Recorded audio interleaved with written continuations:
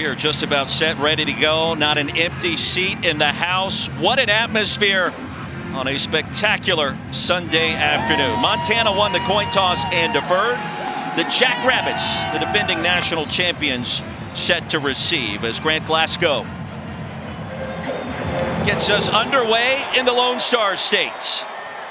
And with the aid of that gusty breeze, Jackrabbits will get it after the touchback.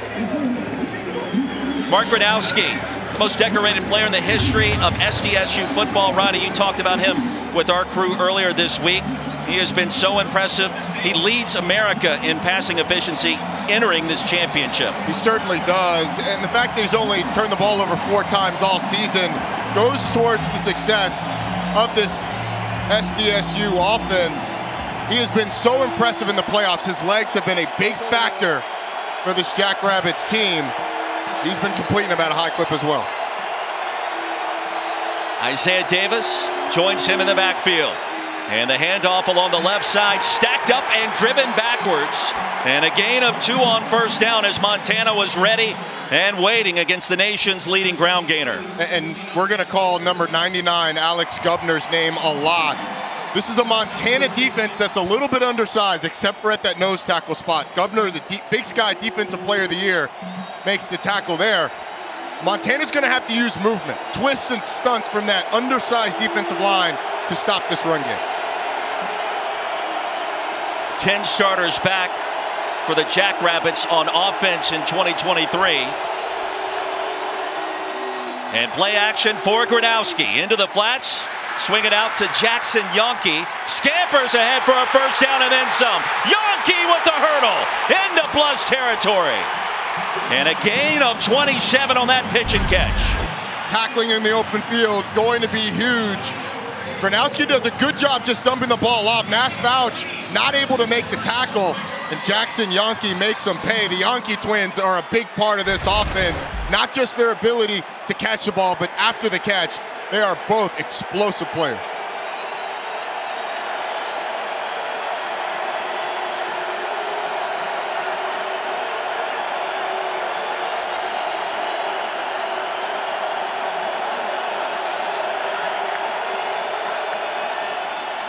On first down, Gronowski with time into the flats the other direction, and another decent play as Fauch makes the stop after a gain of 7. Another broken tackle though, and let's not forget that these teams last played. You got a flag in the field. Formation, more than 4 in the backfield.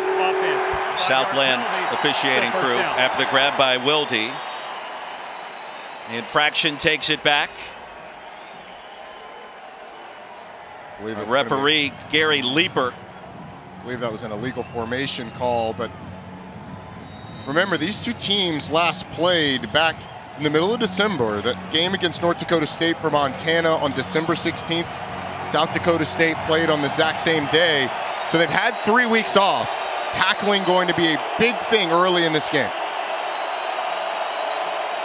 So instead of 2nd and 3, it'll be 1st and 15. Gronowski again, this time to his tight end, Zach Hines. And back across the original line of scrimmage, a 7-yard pickup, Fauch the tackle. Jimmy Rogers, year number 1, leading the charge for the Jacks. He's a former defensive coordinator under Coach Stiegelmeier. He is yet to lose a game. And the Eddie Robinson Award winner recognizing the FCS National Coach of the Year for his efforts in year 1. And a former linebacker for the Jacks. We saw his playing career come to a close dramatically against these same Montana Grizz in Missoula back in 2009. Handoff straight ahead, Davis. Picks up a yard. And it'll be 3rd down. Really nice job at the point of attack by Alex Gubner and Cale Edwards on that defensive line. Forcing a 3rd and long. This is where Montana has to win. They've been very good on 3rd downs. Mention the movement. This is where they thrive. They go man-to-man a lot on the back end. Trust their defensive backs. They're going to have to win those battles and try and get home to Mark Gronowski. Remember, Gronowski's legs play a big factor as well. Jackrabbits need 7. Time for Gronowski across the middle. That's enough for a first down. Braxton Hill with the stop. And the grab made by Jackson Yonke to move the chains in a gain of 8. Yeah, it ends up being man-to-man coverage, and Yonke running a crossing route just runs away from Trevin Gradney, creates a little bit of space, and that's all Mark Gronowski needs to deliver an accurate throw for a first down. SDSU leads the country in third down conversions, coming in at over 54%. Gronowski throws it back to Davis. Can he get to the edge? A nifty move to make something out of nothing. That play was read beautifully by the Grizz. A gain of 3. Giannicaro, the tackle, makes his first stop wearing number 37. Yeah, but that play should have been stopped for a loss of about 3. Really nice job by a really hard player to tackle on Isaiah Davis of creating a positive play out of something that probably should have gone for a loss. Jack's had an extra tight end, 83, Quentin Christensen, a reserve tackle.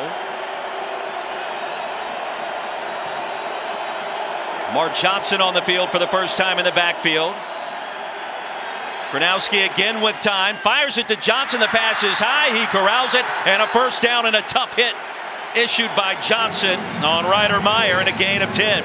It's a really nice decision by Mark Gronowski. They were trying to hit Michael Morgan on a little tight end wheel where he comes from the wide side of the field back to the boundary and then up the sideline.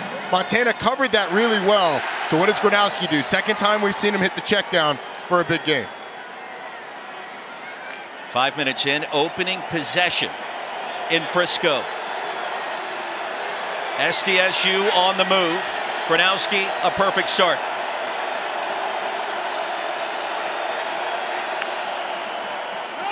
Straight up quarterback run. And the power game ahead to the 15. Gubner the tackle, a gain of 6. Alex Gubner did a pretty good job of fighting off a block, but Mark Gronowski just drug him down the field. Probably got away with a little bit of a face mask because that hand gets up really high. Tug there. Hard to see in the pile, but nonetheless, you saw the power of Gronowski dragging the nose tackle. Meeting with him yesterday, 6'3", 225. Powerful lower body. He's been in the weight room with his buddy Isaiah Davis these last 3.5 years in Brookings. Bobby Houck says it all the time. The weight room ain't broken. Indeed it is not. Gronowski flushed on the move. Pass incomplete, looking for Hines. And the pass sailed high over the 6'7" target and the senior from Sioux Falls. And another 3rd and medium for this Jackrabbits offense. Again, Montana is going to have to be able to win these downs.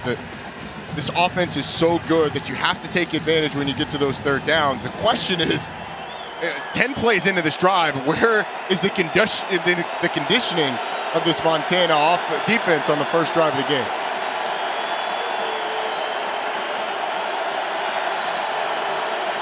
Davis flanks Gronowski on 3rd and 4. Gronowski steps up, he's going to run for it. First down and goal for the Jacks. Gronowski stopped at the 5, a gain of 10. Meyer prevented the touchdown, but here comes SDSU. Well, they send the blitz, and Braxton Hill and Alex Gubner almost get home, but it opens up a lane for Mark Gronowski.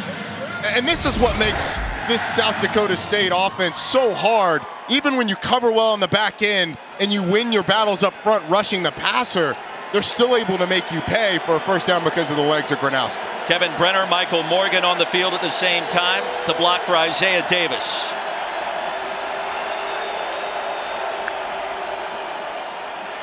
Davis to the edge, 22, across the goal line for the touchdown.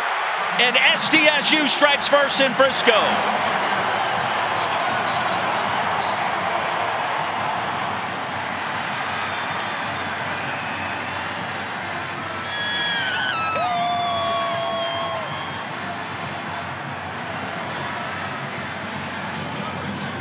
"17 rushing touchdowns on this season, and now 18 after that scamper that ties Jordan Fuller as the leader in the FCS. Fuller the standout for the Furman Paladins. SDSU now has scored an opening touchdown or field goal in 7 straight games. Dating back to the regular season, Hunter Dustman's extra point is good. And our new score, nearly 7 minutes in, 7-0. And the defending national champion strike first with Zay Davis getting the honors. Isaiah Davis getting the job done from 6 yards out moments ago. SDSU strikes first. Mark Gronowski on the horn talking to his coaching staff high above here in Frisco. And we told you going out to break, how about 7 straight opening drive, ending in a score of some kind. Consistency, what you would expect from a defending champion. The numbers that this team has put up on both sides of the ball are eye-popping. That being one of them. I mean, to come out 7 straight games ready to play, put together a scoring drive, put the pressure on the opposite side, absolutely tremendous. Now, Taylor McGregor told you to get your popcorn ready. Montana and their special teams. Junior Bergen, the big reason why. Mr. Electricity. He's taken back punt returns for touchdowns, kickoff returns for touchdowns. He's done it all for head coach Bobby Houck. And Bergen gets a chance. Into the sunlight, Bergen. Nearly lassoed down from behind, and there he goes. Junior Bergen across the 40, a return of 40. And Montana with outstanding field position because of the play and the return of Junior Bergen, Roddy. When South Dakota State is kicking this way, they're kicking into the wind, which is going to keep the ball in the field of play. And you see the things that make Junior Bergen special. The balance through contact and the speed up the sideline sets Montana up offensively pretty well. Second team All-American. We will see him in a variety of ways on offense this afternoon. Clifton McDowell on the field, a native of Spring, Texas. Some 250 miles to the south of us here in Frisco. Hands it off to Gilman. And the redshirt freshman powers his way to the 45. A gain of 3. And the tackle by Jason Freeman. And this offense didn't start with Clifton McDowell as its starter at the beginning of the season, but a guy who got here in the summertime after transferring in from Central Arkansas, eventually took over the reins of the offense. And they've gone with some unique stuff. Wide splits on the offensive line to help create running rooms, and his running ability has been big for him. Play action, McDowell. Fires a strike to Keelan White, the leading receiver, short of the first down, but into plus territory. It'll be 3rd and short. Gales making the tackle after a gain of 6.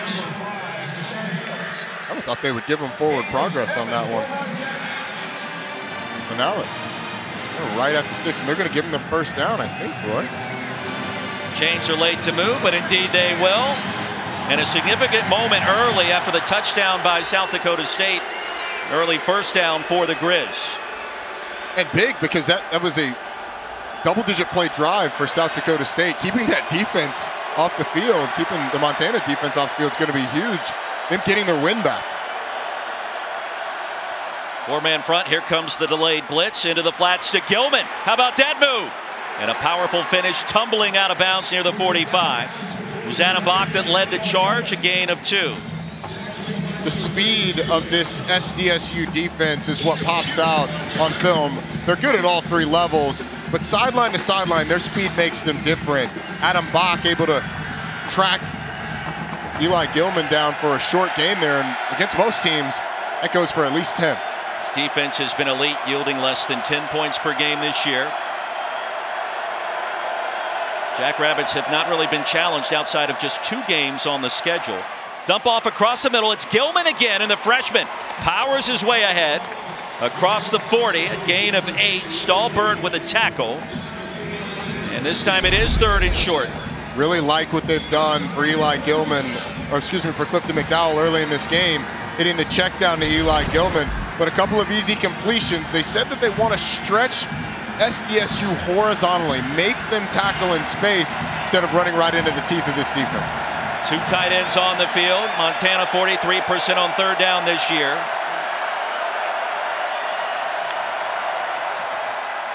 Eli Gilman straight ahead with a jump cut and a first down, and that was nearly 6 for the Grizz. A touchdown saving tackle by the shoestrings at the last minute. Gain of 4, and it was Colby Herter have prevented that potential score. Really good jump cut in the backfield by Eli Gilman.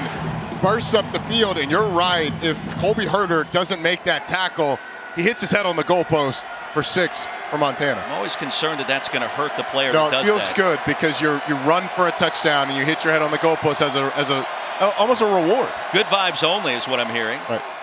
Gilman, delayed handoff, and the give ahead to the 30. How about Gilman's power? He'll push the pile a little bit across the 30-yard line. He'll stop forward progress near the 30. And initially a gain of 5. But Gilman's been impressive as the Jerry Rice Award winner, recognizing the top offensive freshman of the year. He has, and I think the time off makes it, I mean, he looks a little bit more sprightly than he has the last few games, where that grind of the season starts to get to you. Nick Osmo has done a big part of carrying the football in the backfield he's in now over the last few games, but Eli Gilman looks like he's up for the task today. 26 in maroon and white, the first appearance for Osmo, the senior from Portland, Oregon. And on the jet sweep to the edge. And a good play for Xavier Harris. Ushered out after a gain of 4 more, and Montana keeping SDSU back on its heels on this first possession for the Grizz. Hey, Clifton McDowell is staring right down the barrel of a blitz as Jason Freeman's coming downhill. Freeman just guesses wrong. If he guesses the back, he makes a tackle in the backfield. It's a nice job, though, of Harris being able to get around all of the trash out there and get up the field.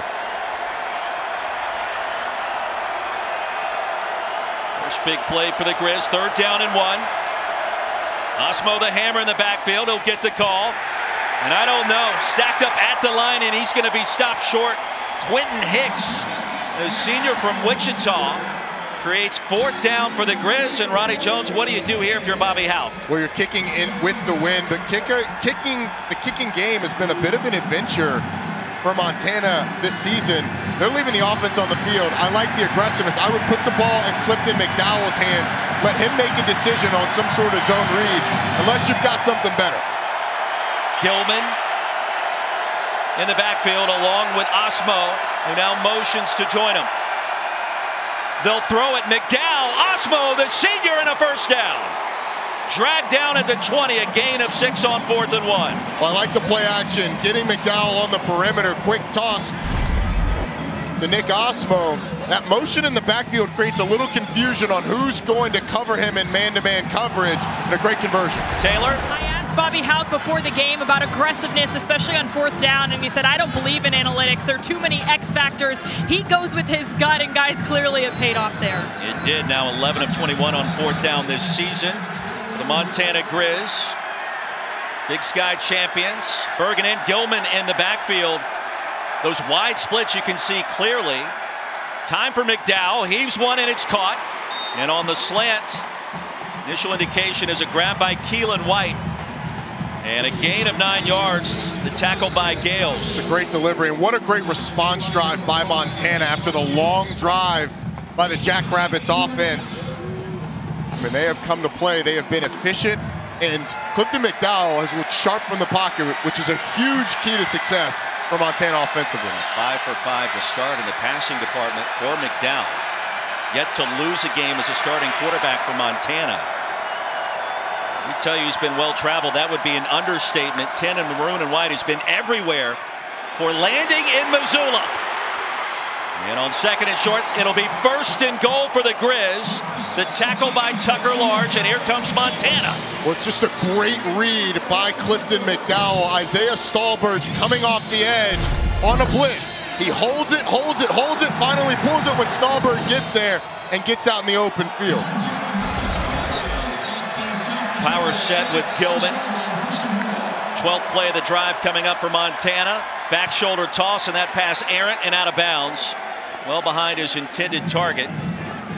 And over there it was Aaron Fonts. Those two not on the same page. McDowell expecting Fonts to recognize that the defensive back is in phase, throws it back shoulder. Fonts not expecting it. Some of that has to do with the quarterback that just got here over the summertime.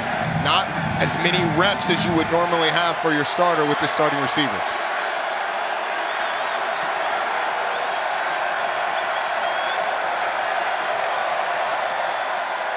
Gilman.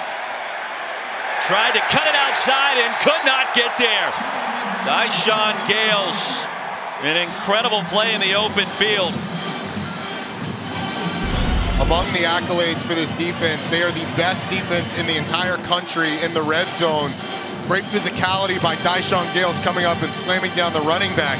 Just to give you some context, only 19 times out of 32 trips to the red zone has a team scored on this Jackrabbits defense. The best team in FBS was at 67%. This South Dakota State defense, 59% on the year letting teams score. White in motion on 3rd and goal, and here's McDowell. Steps up in the pocket. What does he want? He'll carry it. Leapfrogging ahead and stopped just short of the goal line inside the 1. Matthew Durrance upended him, and now 4th and goal from around the 1-yard line. Another decision for Coach Howe. Yeah, I mean, I think if you went for it before in the middle of the field, you go for it here on the 1-yard line. Question is, during that spin, does the ball ever cross the plane? It's a good call by the officials. Ball never gets there. I think the spot's right. 15 minutes in the books, 2 possessions. It'll be 4th and goal to begin the second quarter. 7-0 our score. We'll return with more. The FCS Championship after this message and a word from our ABC stations. Coach, what goes into this decision right here? I can't hear you. What goes into this decision right here? Oh, it's easy. We're inside the 1. In the play call, how do you decide? Well, we have certain things we practice for a couple of weeks, and we'll go with one of them. We've thrown the ball here some. We've run it a lot, so hopefully they're going to have to defend both. Thank you, Coach. Roy? On 4th and goal, Gilman stopped right at the goal line and stopped short by Adam Bach. The ruling on the field is the runner was short to the line, to the goal line. 4th down. That's what the best defense in America looks like on 4th and goal. They've given up only 1 touchdown the last 35 possessions in the playoffs. What an individual play. Give the ball to Gilman. Does the ball ever cross the plane? When he's on, as Bach rolls over, when he's on top of Bach, I think the ball gets very close. Other shot's gonna probably be the best one we have. He does not go down initially until he rolls over on the other side of Adam Bach. This will certainly be something that our replay officials will take a look at. They do review every play, so even if the game isn't stopped, they are certainly taking a look. Jackrabbits offense back on the field. They'll snap the ball with no review. Wide open is Yonke, and Jaden Yonke slides in safely with a reception across the 15-yard line and a 15-yard gain. That was an amazing sequence if you're a fan of the Jacks. Amazing indeed, and Gronowski's going to be kicking himself because if he keeps that ball off the ground, Yonke's got a lot of room to run and only Ronald Jackson to beat. But a great play call to give them some breathing room off the goal line. Roddy, I still wanted another moment to take a look at that play in the booth. Yeah, I did too. Jackrabbits defense holds. The handoff of Mark Johnson. Plenty of real estate and close to another 1st down. Now Johnson established a career high in this game last year. 126 yards on the ground. The tackle by Lee. But a gain of 11 and another chain mover for the Jacks. 2 chunk plays to start this drive after starting inside of their own 1-yard line. Now Mark Johnson gets overshadowed because of how good Isaiah Davis is. But he's been phenomenal spelling Davis in stretches. And he's a guy that looks like he's going to be a 1,000-yard rusher for this Jacks team at some point. So to start the second quarter, 4th and goal from inside the 1. Montana comes up short thanks to Adam Bach. And now the Jackrabbits on the move until that interception. It is picked off by the Grizzlies' Corbin Walker. Late penalty marker flies in, but Montana gets the football back in a rare mistake toss by Mark Gronowski. Rare indeed. Only the 5th interception he's thrown all year long. Just did not see the corner fall off the post back to that wheel. A great play by Corbin Walker, and how about the momentum swing? After getting stopped on the 1-yard line, inside the 1-yard line, this defense comes up with a massive play. Interception during the return, illegal block in the back, number 15 of the return team. 10-yard penalty, first down.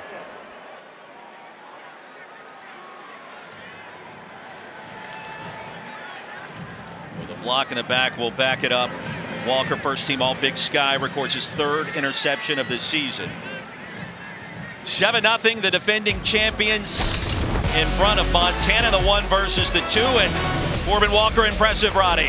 And Corbin Walker reads the eyes of Mark Gronowski as he goes back to the wheel. This Montana offense with new life after getting stopped inside the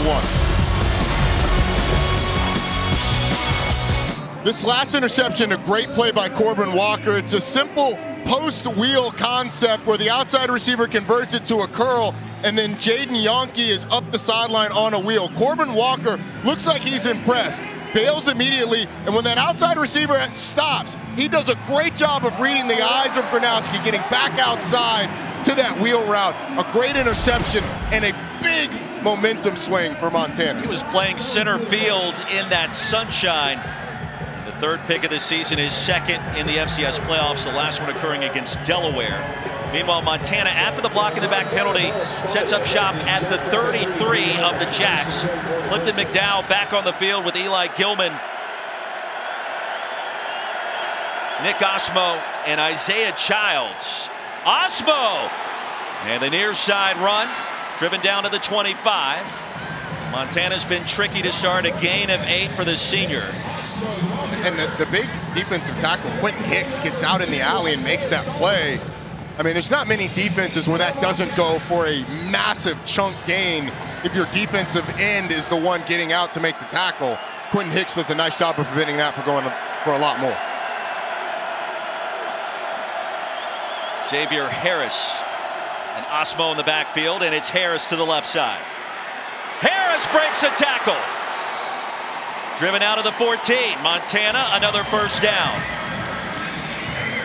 They've been executing the game plan really well, testing South Dakota State out on the perimeter. When you feel good about your skill, get away from all the trash on the inside and make one man make a tackle on one of your guys. They've done that really well, and it's why they've been able to move the ball down the field. Osmo, the lone running back, with McDowell, the quarterback. 3 minutes into the 2nd quarter, toss sweep, and Osmo barrels his way down to the 13. Short pickup, Tucker Large was ready, and loomed large on that play. Sure did. I see what you did there. Tucker Large, really good player for this SDSU defense, one of their best cover players as well. For Montana, as the field constricts, you figure out a way to finish this drive. Empty set, and you wonder if McDowell becomes a factor on the ground at some point on this possession. Bergen motions out. McDowell comes the other way. Keelan White brought down quickly. Right at the line. It's Jason Freeman. Started his career at the NAIA level. Overlooked and undersized, and he has been ultra productive in Brookings. Incredibly productive. And now Montana offensively, first and foremost, you have to protect Clifton McDowell. But secondly, what can you scheme up to get someone open down here in the high red zone? There's 1 of 3 on 3rd down. McDowell, end zone, that front pylon, and broken up. Well, for a moment he had Fonts breaking open. Miles Taylor with the coverage, and he was on top of that play from the snap.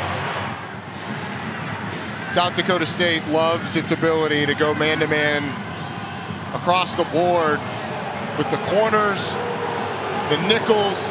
They do an excellent job. And that time, it's just a great job Miles Taylor playing the football. Nico Ramos has been perfect inside of 40 yards this season. He is the shorter distance place kicker for the Grizz. From 30 yards out on that right hash, and Ramos bangs it through. 10:51 to go in our first half, 7-3. But Montana on the board here in Frisco.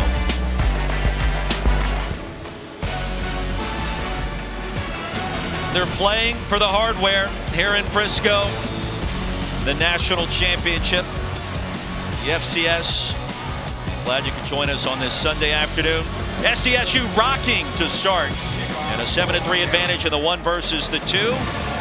These two programs have combined to win 38 consecutive games coming into this championship today. Roddy Jones, Roy Philpott, Taylor McGregor. Montana 2 trips into the red zone against the Jackrabbits, just 3 points to show for it. And the nation's top-ranked scoring defense has been a story to start. Roddy, it does feel like perhaps the Grizz survived that opening storm launched by the Jackrabbits. And Wilde tripped up crossing the 25. And Mark Gronowski back on the field. When we come back, the Walter Payton Award winner just threw an interception. He'll try to bounce back. South Dakota State with a 7-3 advantage here in the second quarter as we welcome you back here to Frisco and welcome in the NCAA president, Charlie Baker, because earlier this week, ESPN announced that for 8 more seasons, they will be partnering with the NCAA to broadcast all sorts of sporting events, including the FCS championship on ABC for 8 more seasons. This is your first time to this game. What do you think of this atmosphere? Look, I think I was told this is a great place to play in and watch a football game, and it absolutely is. Frisco's been a terrific host for maybe 15 years now, and I'm looking forward to having a great championship here today. This will be a good one. We appreciate you being here, and thanks for joining us on the broadcast. Roy? T-Mac, thank you. Here's Isaiah Davis out of the timeout, spun down at the line, no gain. It was Braxton Hill. That new media deal being announced here within the last couple of days, and this FCS championship will be on ABC. Duration of said contract, and boy, it's great. You can feel the energy here at Toyota Stadium in Frisco, steps away from the world headquarters of the Dallas Cowboys. And it just feels right in this venue once again. 2nd down and 10.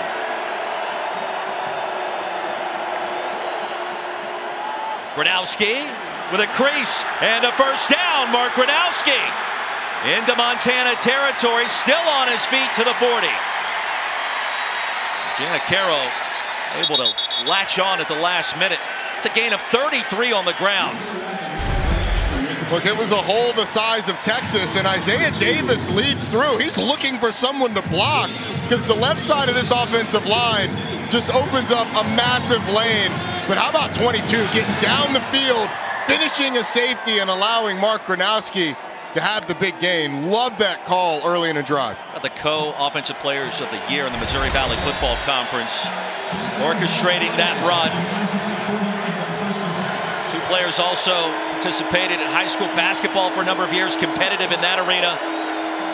Until about a season ago when they elected to stay off the hardwood. Gronowski nearly spun down and heaves it out of bounds. Well, an athletic play to avoid the sack. Riley Wilson had a golden opportunity.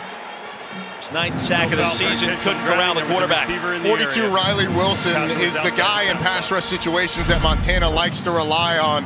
He's athletic, he's got bend, a really great move with his hands against the right tackle, John O'Brien. The strength of Gronowski avoids complete disaster.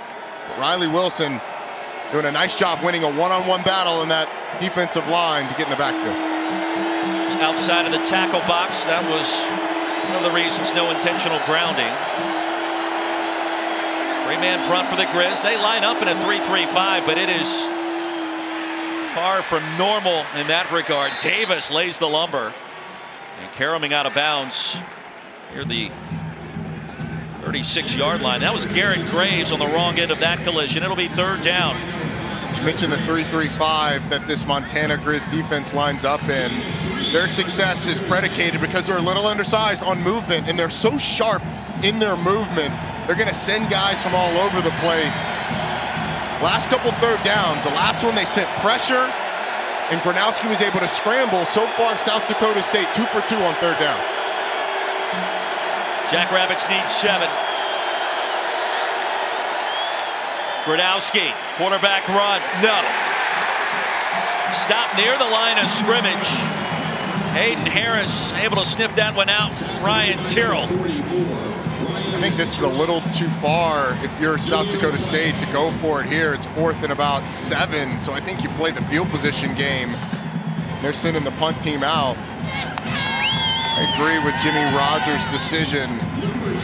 Well, our analytics told you 4th and 7 or less would be a go. I like the Rogers-lytics here. Punt the ball, play a little field position. Punting with the sun in Junior Bergen's eyes. Out of the range of Hunter Dustman, who also handles punting duties for the Jackrabbits. Rare kicker that executes both on special teams for one team. And Dustman sends that one out of bounds beautifully at the 5. Grizz get it back when we come back to Frisco. Well, the Grizz have been living right, going back to back-to-back overtime wins to reach Frisco in the championship. Take it back to December 16th. Eli Gilman, a 13-yard run in overtime against North Dakota State, and then Junior Bergen happens. The 2-point conversion to Keelan White. North Dakota State comes up empty. And to our friends in Fargo, a difficult loss to stomach. Bobby Haupt, hands in the air. What a game, an all-time classic, hugging with then head coach Matt Ince. And we mentioned the 2 overtime victories to reach the FCS championship here just north of Dallas. Grizz get it back, trailing by 4. Roddy Jones, Roy Philpott, Taylor McGregor. Sun is out in Frisco on this Sunday. Eli Gilman bullies his way ahead. From the 5, he'll reach the 8. They've been able to get the ball on the perimeter some. Junior Bergen's not in the game now. He's trotting back in for this play. I'd try and get 5 the ball. Get him the ball in space. We already saw what he could do on the opening kickoff. Creating great field position for Montana's offense on their first possession. I'd try and get him the ball. Second leading wide receiver. You know the damage he can do on special teams. Expect to see him bid today quarterback. And a penalty. And Brandon Casey be half the distance. Start. Number 66, offense, half the distance, still second down. Gary Leeper indicating that is a false start. Have to be a lip reader. No, he's calling it on 66 on the offense. It's not on the same page as the rest of the offensive line. That would be a little jittery as well, facing SDSU's defensive front. And Bobby Haupt talked with us this week about the size differential and how you try to exploit that differential. Not easy to do. Competitive game to start for the Grizz. First appearance in the title affair since 2009. McDowell retreats, looking for White. And they will call that a catch for a short gain. It'll be 3rd down. It's a great job by Keelan White on the back end of bringing that in. It's a really nice job, Clifton McDowell as well. I mean, they turned Cade Turvier scot-free for a free hit on the quarterback, and he's still able to complete it. 3rd and 7.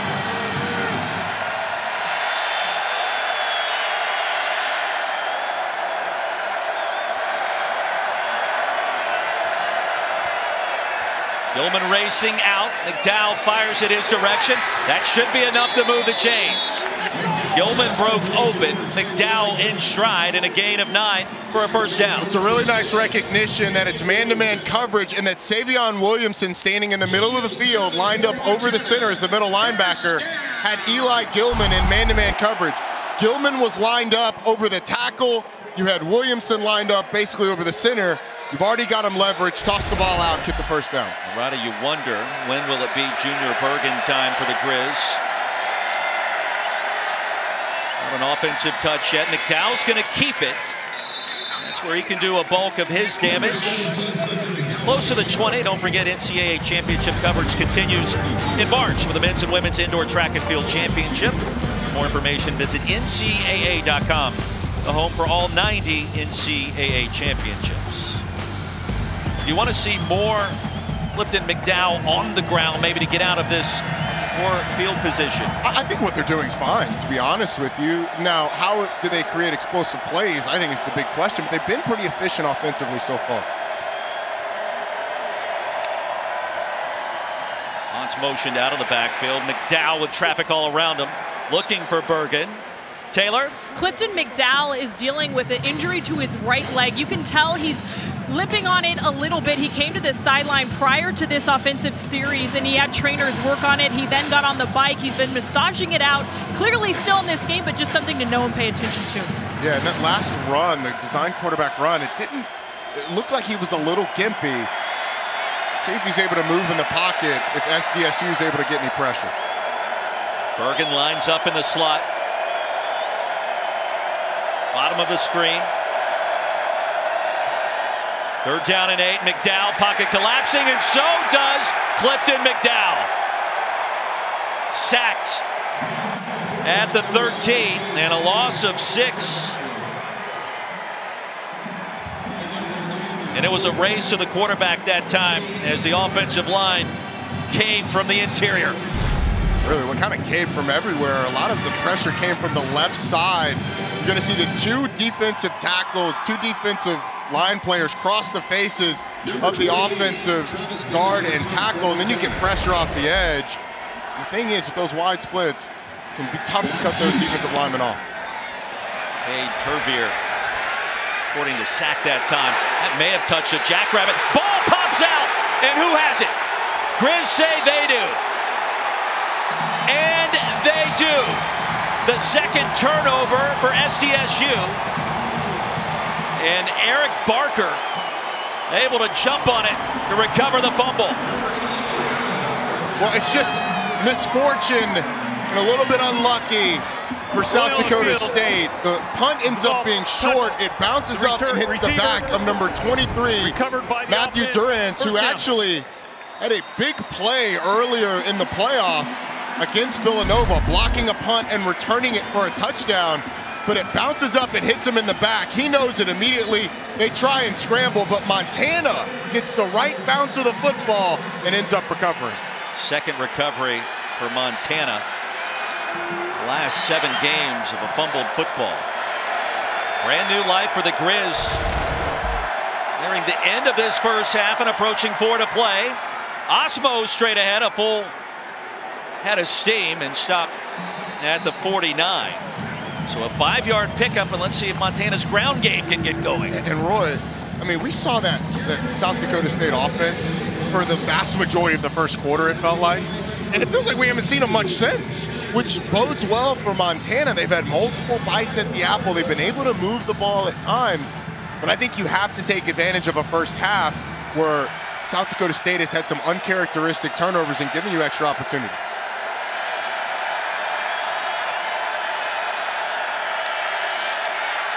Four-man pressure, empty backfield for McDowell, across the middle. Junior Bergen, first catch into SDSU territory, and a gain of 12.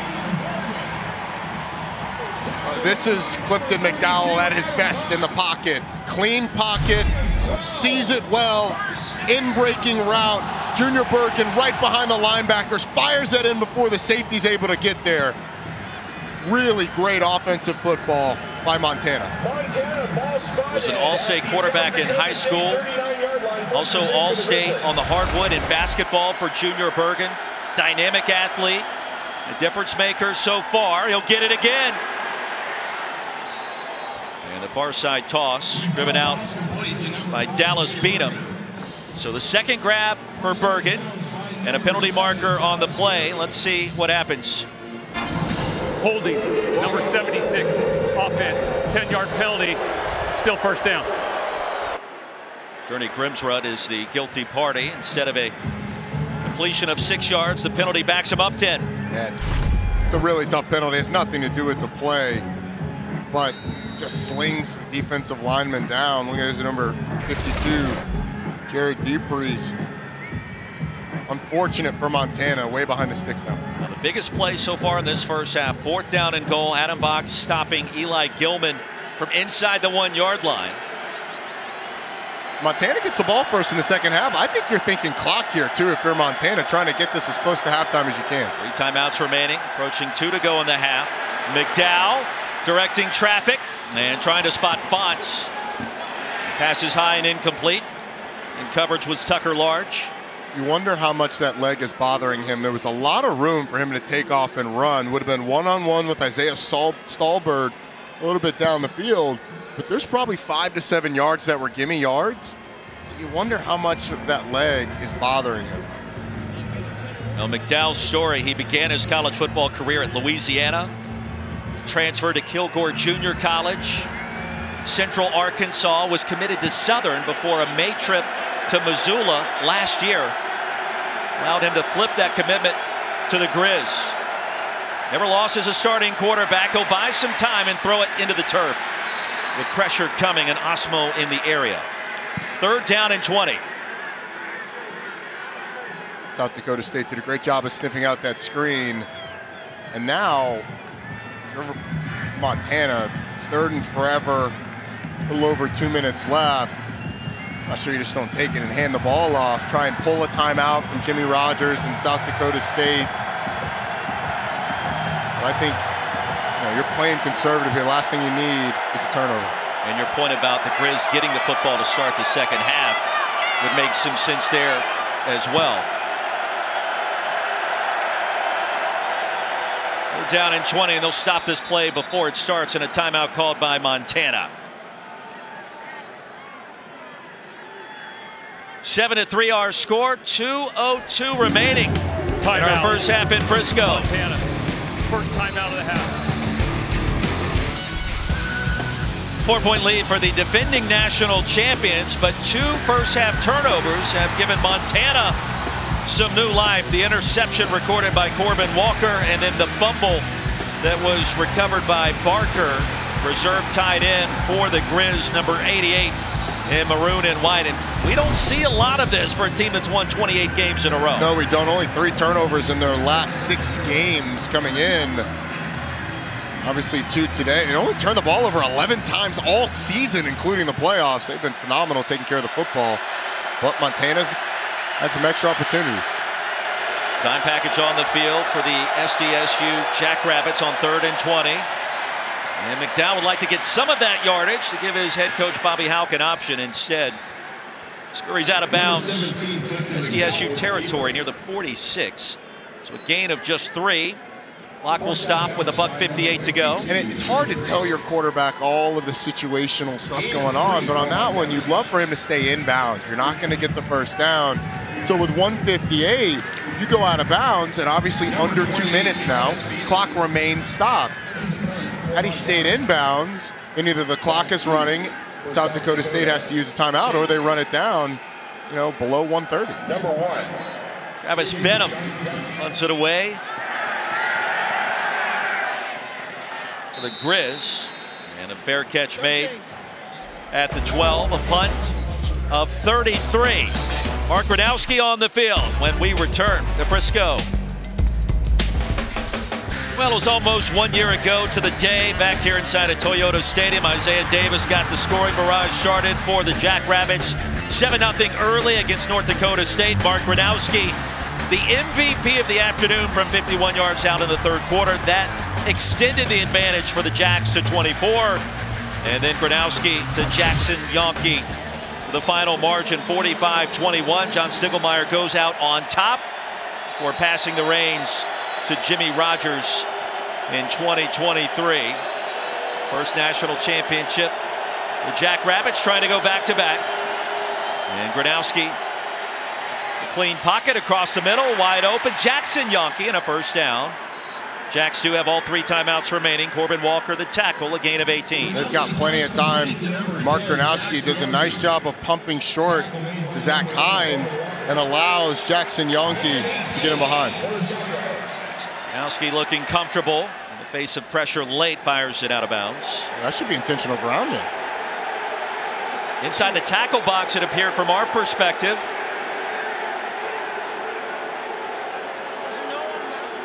Let's bring in Matt Austin, our rules expert. Matt, what did you see?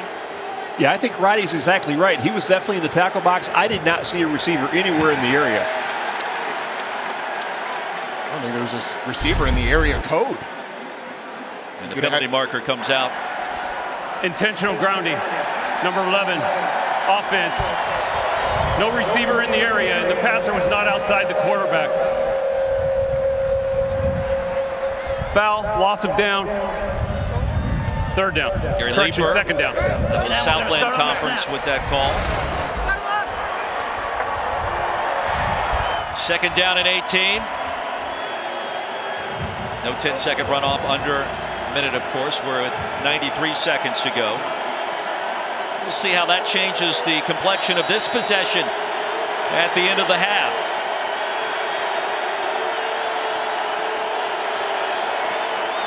Four-point game. Mark Johnson over the right side, spun down. And for a gain of a half-yard by Riley Wilson. Who wants to call a timeout at this juncture? No one.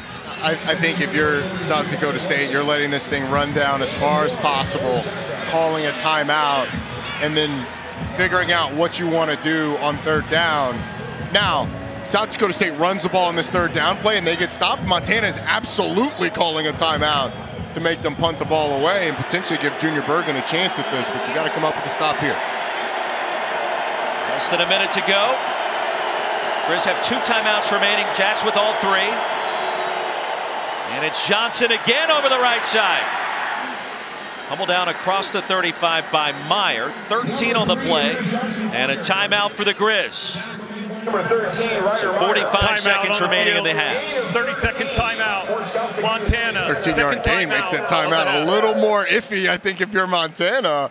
I certainly don't think SDSU is going to go for it, but they're probably 6 feet from being in an area where they might think about it.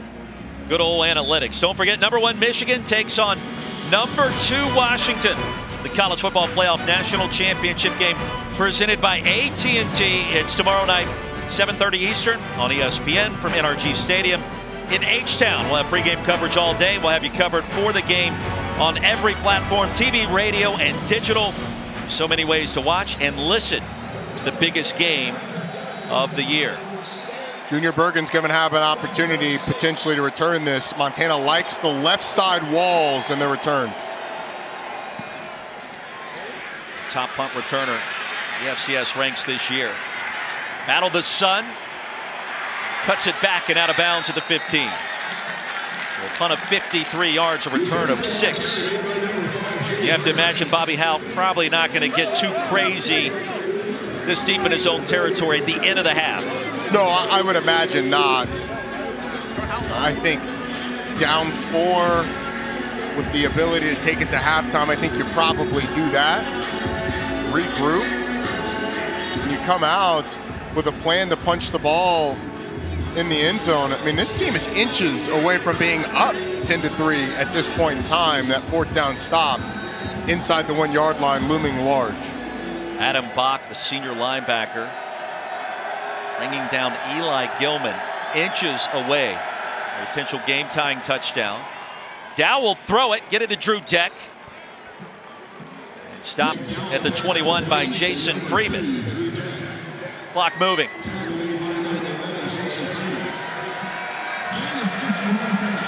Three-man front, 3 safeties on the field for the Jackrabbits. With a seam and a completion to Aaron Fonts. I think you go ahead and you call a timeout. You got, unless you're trying to get up and spike it. The clock winds down. Grizz with 1 timeout remaining. They won't use it here. Second reception for Deck. Stopped at the line to gain, rather. Let's see. Mock the tackle on a timeout call. Timeout.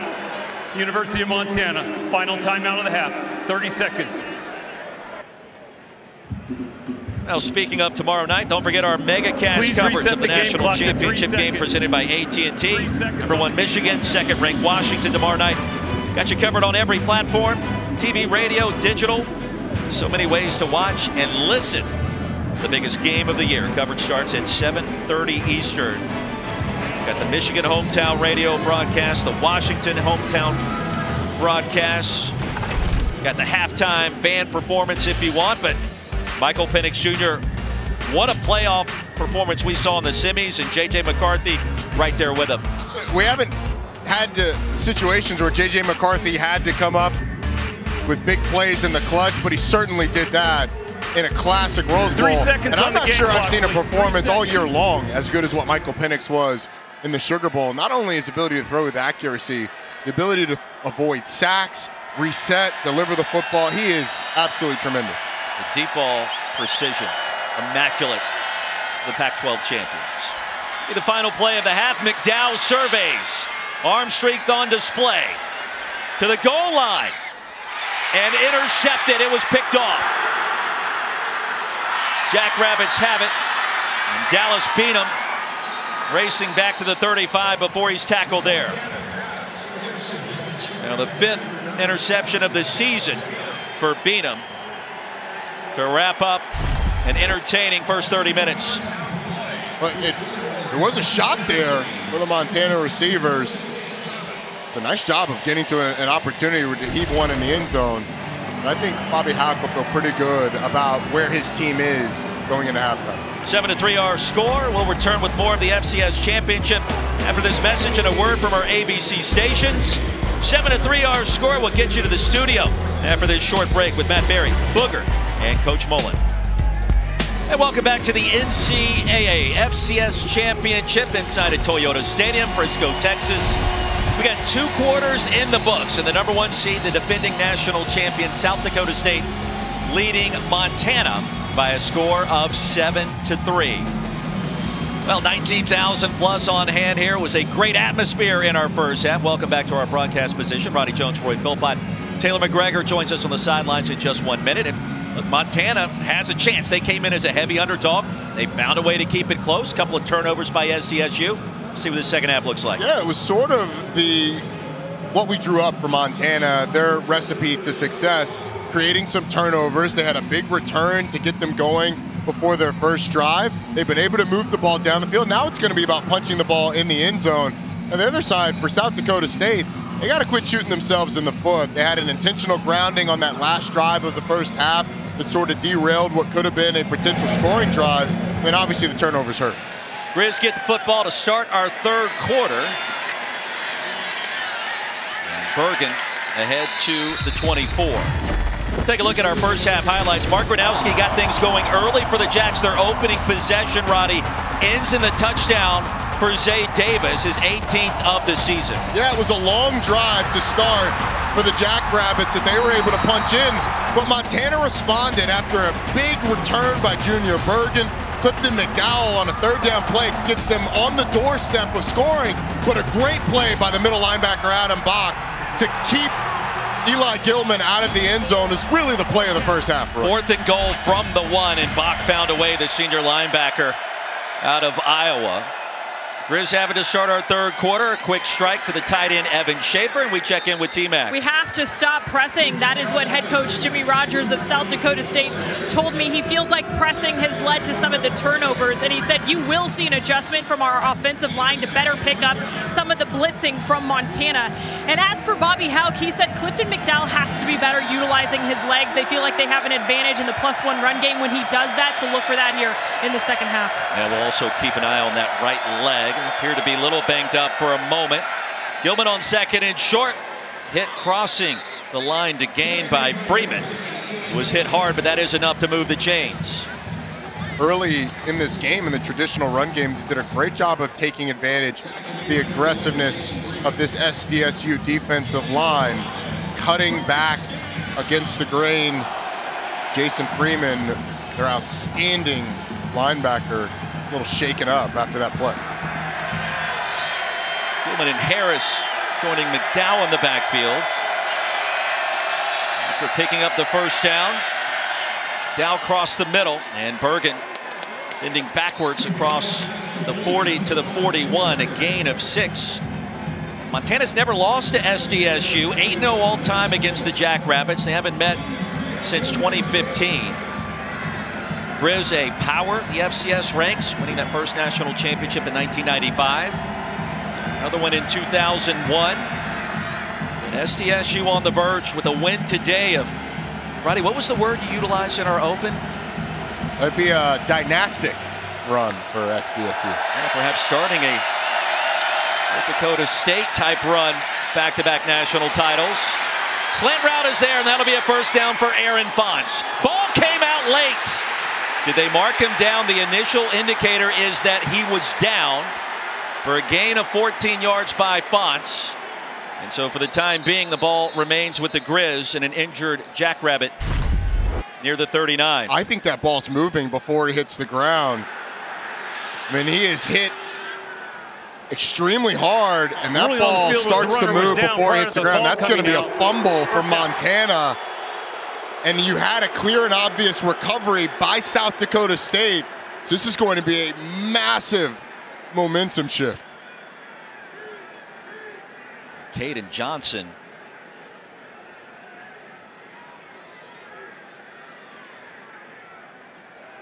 Injured player. That last play will be reviewed as well. 2 minutes into our second half and a lot to unpack when we return to Frisco.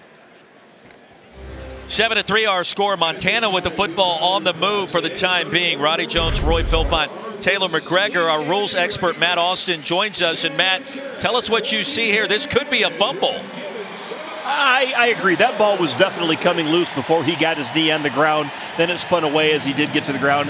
Definitely there was an immediate recovery by the defense. This should be overturned to a turnover. Ryan Williams forced the fumble, Roddy, before Aaron Fonts was able to make clear contact with the turf. SDSU recovers. Really not a lot of gray area there, right? No, I don't think there's any gray area at all. The question is how much time's on the clock and where you're spotting the football. That's really what you have to figure out, because I think after that first look, you know it's a fumble. Dyshawn Gales, as Matt said, immediate recovery after that ball hits the ground. So I think you're just trying to figure out logistics at this point. Call on the field was that the runner was down. It's got to be indisputable video evidence to overturn it. I don't know about you, but that appeared to be indisputable video evidence. Well, you're not getting any dispute from anybody on this crew. A replay official, Rodney Johnstone.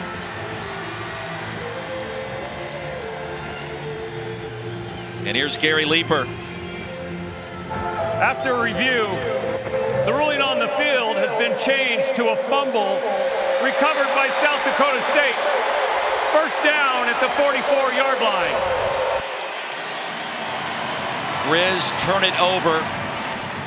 An enormous charge of momentum in favor of the Jackrabbits, the defending champs, to begin our second half.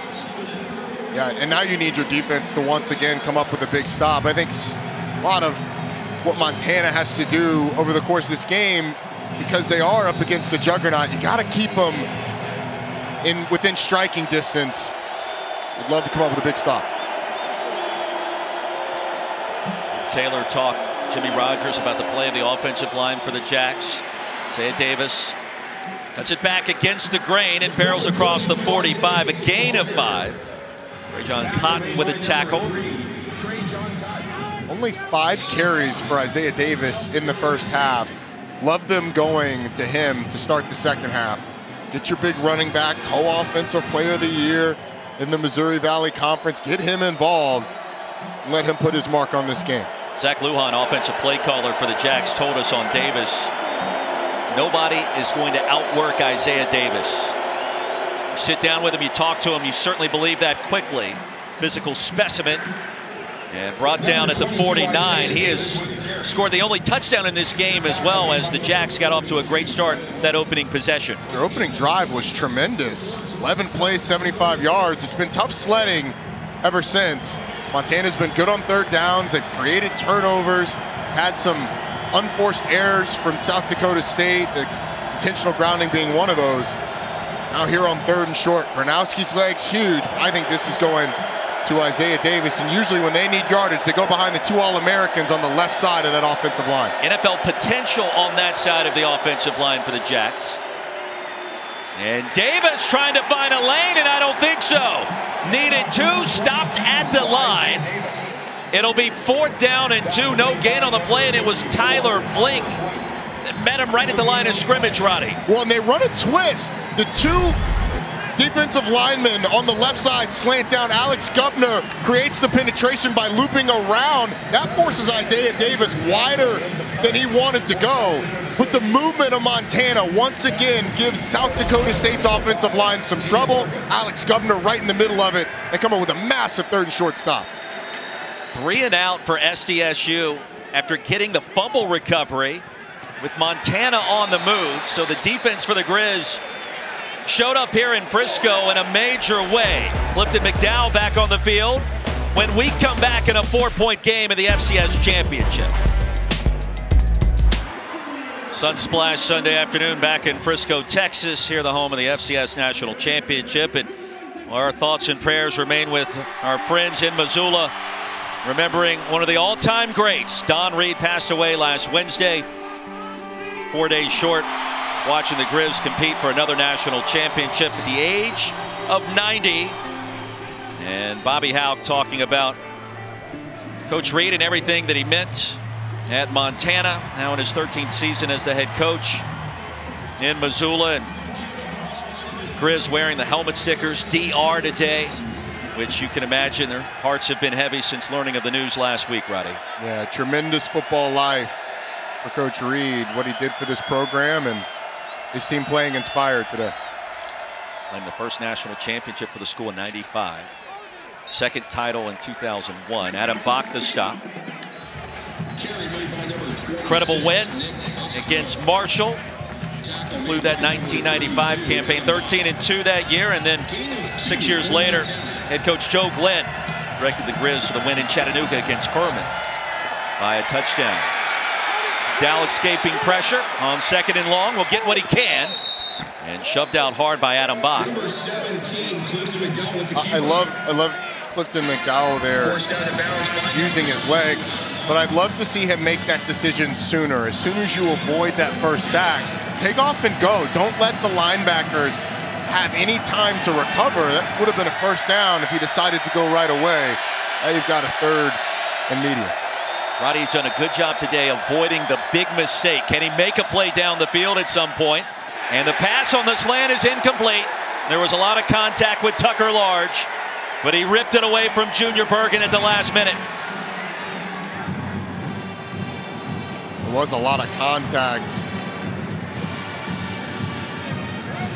Couldn't quite see whether or not that left arm was wrapped around Junior Bergen as he came around, but bang, bang play.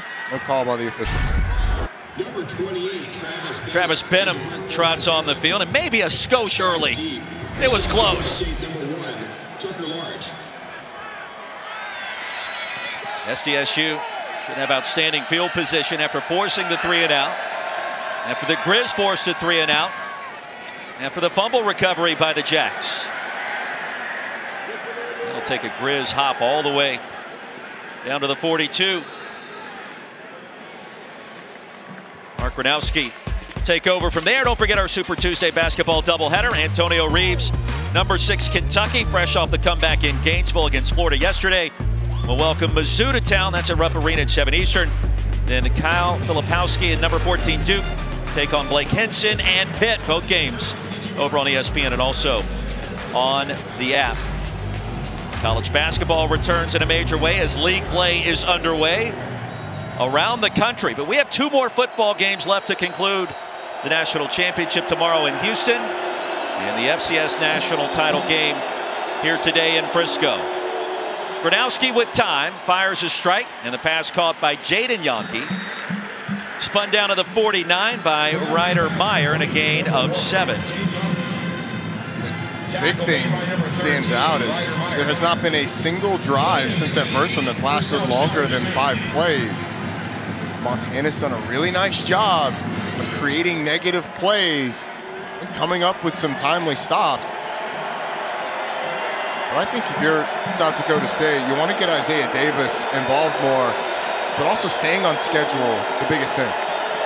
You wonder when Jackson Yonke could get involved. Penalty marker. It appeared to be a tunnel screen. His twin brother Jaden.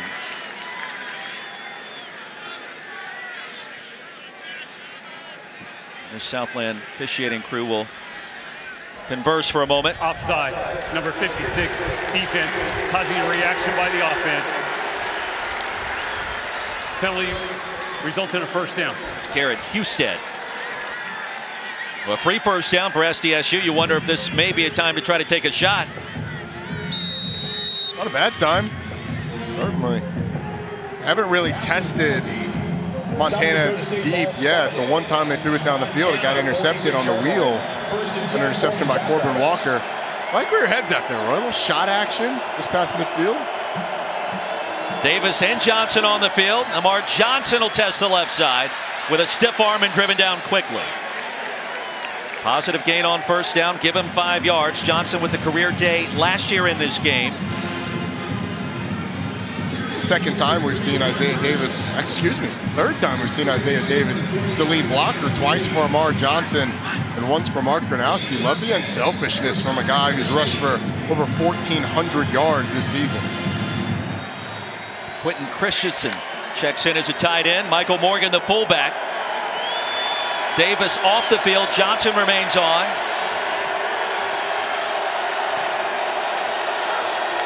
Jaden Yonke in motion. And it's play action. Gronowski wants the shot and he'll take it. Double coverage and incomplete. Well, Yonke was open for a minute. That play took forever to develop. And Ronald Jackson deep down the field in coverage, got a hand on it. The ball just kind of hangs up in the air. Jaden Yonke gets behind the defense, but it's so far that Ronald Jackson, the backside corner, has a chance to recover. And he doesn't believe that he got there in time. I mean, it's like he's surprised that he arrived and the ball was still coming. And he turned around. That's an interception in the end zone. Transfer from Akron. You wonder, too, about the sunshine and how that could impact plays on that side of the field. Although I do feel like the sun has moved back more behind us and not directly in the line of sight there. Big play on 3rd and 3. And here comes a flag. Oh, big call. It appears to be a false start. False start, number 61. Offense, 5-yard penalty, 3rd down. Evan Burnson. So instead of 3rd and 3, it's 3rd down and 8. South Dakota State only shows is their 3rd penalty so far. One of those, though, the intentional grounding was really big. See number 61 leaning a little bit back in his stance. Montana, if you're able to get pressure, you have to be able to bring down Mark Gronowski. They've not been able to get to him. He has been kept clean so far. Here comes the heavy pressure. Gronowski escapes on the move. Hines has it. The massive tight end. Zach Hines upended near the 11. Ryder Meyer prevented the touchdown. How about a gain of 33 on 3rd down and 8? Well, the tight end just keeps working. They send the blitz. Excellent job of picking it up, particularly by Isaiah Davis in the backfield. And then a really nice delivery by Mark Gronowski to Zach Hines for the big gain. And this is the area of the field where the tight end becomes a massive, massive weapon. 6'7", 260 pounds, the senior from Sioux Falls. A red zone weapon, to say the least. From the 10, he'll fake it to Davis. There goes Gronowski with a cut across the goal line for the touchdown.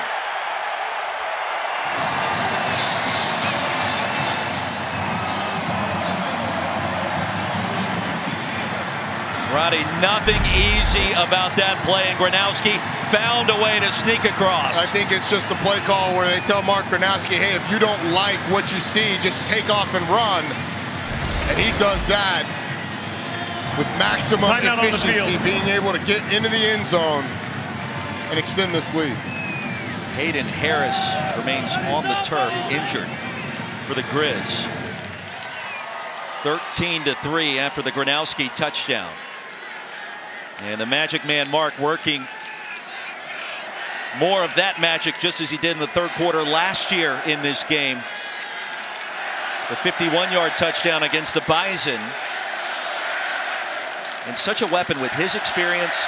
He's now thrown for over 3,000 yards this season. That production coming on this drive. And for the most part, you know, he's going to play mistake-free football. We saw the 1 pick in the first half, but one of his first true mistakes in these playoffs. Yeah, and I think it's the experience and the decision-making that sets him apart. There's obviously physical talent there, but his ability in that situation to make a quick decision that, hey, we're going to take off and run. It just allows him to sort of catch the defense on their heels, and by the time they recover, there's a seam, and he's able to dive into the end zone. Harris still slow to get up, and he may have collided his own teammate a little friendly flyer as Gronowski scoots across the goal line. Those knees above the turf.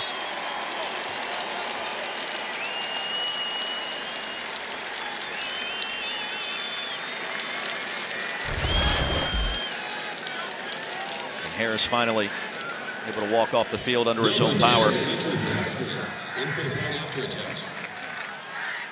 South Dakota State, largely untested this season, tested in a major way so far this afternoon. Hunter Dustman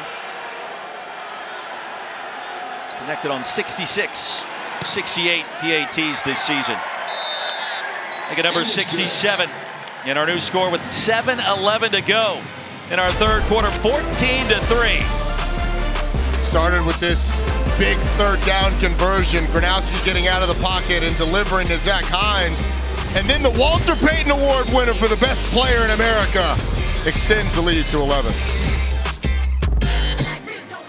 Our MegaCast coverage of the national championship game presented by AT&T. Number 1 Michigan, number 2 Washington. It is tomorrow night. We've got you covered on every platform imaginable: TV, radio, digital. So many ways to watch and listen to the biggest game of the year. Coverage begins at 7:30 Eastern. UW and the maize and blue for all the marbles. How many different screens are you going to have for that? I think I'm going to go 4. I'm normally the quad box if I can. Multiple televisions.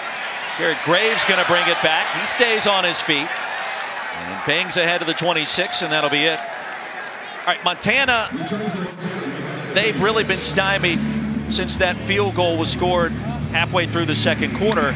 But this is a team, Roddy, that's probably not going to press the panic button. They're coming off back-to-back overtime wins in the playoffs. Those games were at home. This one is not. What do you want to see differently out of the Grizz offensively? Well, they had a really nice drive going before they turned the ball over first drive of the second half. I think the big thing for them, this is a crucial drive. I think the big thing is figuring out a way on the ground to get something going. They had success on the perimeter early in the game running the football. I'd like to see a little bit more of that. Eli Gilman, the running back. McDowell's going to keep it, and he's brought down for a loss of 2. Brian Williams, a transfer from Valdosta State. Number 92 with a flex and a TFL. Oh, it's a really good arm over move to get away from the initial block. Splits a potential double team and is able to get into the backfield and get Montana behind the sticks. Said this a number of times, but Junior Bergen has not had enough touches for my liking in this game to find a way to get 5 the ball. On second down, pressure. McDowell escapes for a minute and then throws it in the ground. Isaiah Stallbird. McDowell tried to race outside of the pocket. And we'll bring in our rules expert, Matt Austin, to see if that was intentional grounding, Matt. I certainly didn't see any receiver in the area, and once the quarterback is grabbed by the defender, it's up to him completely to get it near a receiver. Closer than normal. Right there, I don't see anybody close. I think that should be grounding. Intentional grounding. Preserving offense. Loss it down. Spot of the foul. Third down. And indeed, the infraction was called. Third down. And a long ways to go for the Grizz. And now Jimmy Rogers, the former defensive play caller, SDSU, the head coach, year number 1. You wonder what he's thinking about at this point in time and perhaps bringing more pressure to McDowell. I mean, I think you're dropping 8, maybe even 9 and making McDowell throw it underneath and come up and make a tackle. 3-man front. There's the screen. Gilman. And yeah, they were waiting, sitting back. Cale Reeder, Tucker Large combined to make the tackle. He may have lost another yard or 2. And SDSU swarming on that occasion. Just what the doctor ordered for the Jackrabbits as they've gotten a little bit of momentum. Defense comes up with a big stop. And now you're going to get your offense the ball back. The way the first quarter went, at this point, Montana, you don't come up with a stop here when you get back on defense. I don't know if there's enough possessions in the game left to to be able to get back into it. If you're just tuning in, our first quarter saw exactly 2 possessions, and the second one did not end until the second quarter. 4th and goal play, the biggest play of the game. Benham barely got that one away. Tucker Large will watch it bounce. And a Grizz bounce to the 41, a punt of 46, and well done by Benham. Transfer from San Jose State, and this defense best in the country, giving up just 10 points per game. That was the play of our first half. It really was. Adam Bach not only securing the tackle, but also knocking down the ball. They've been able to get in the backfield to Clifton and McDowell. The pursuit from the defensive lineman, Brian Williams, up the field causes the turnover by Aaron Fonts. But the ability to consistently harass Clifton McDowell in the backfield has not let 17 get comfortable, particularly when they've gotten behind the sticks. 14-3. It feels like a big moment in Frisco. We'll fake it to Davis. Gronowski wants to go long. Jaden Yonke with a catch. Well, the ball spun around a little bit late, and now they roll it incomplete. Roddy had possession for a moment, and then that ball started to shuffle around. Rolling on the field is an incomplete It's a pass. really good job by Trajon Cotton to be able to knock this ball out. But Matt, what are we looking for as the receiver goes to the ground while making the catch? Well, you have to have firm control, a body part down, and maintain that control all the way to the ground.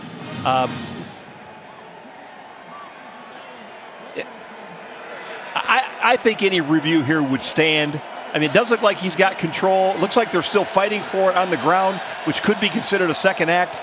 But in this case, you just got to hang on to the ball. Yeah. The ball jostles loose after he hit the turf.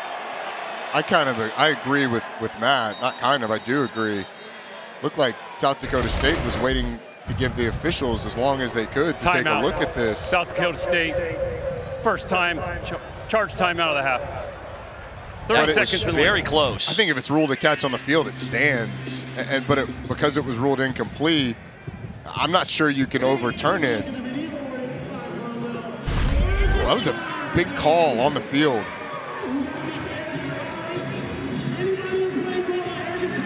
I mean, clearly, Jaden Yonke has it. He has control of it as he hits the ground. I think he maintains possession through hitting the ground, and then Trajon Cotton rips it out after he rolls over. I think it's much more a catch than not. I don't know if there's enough upon replay to overturn it.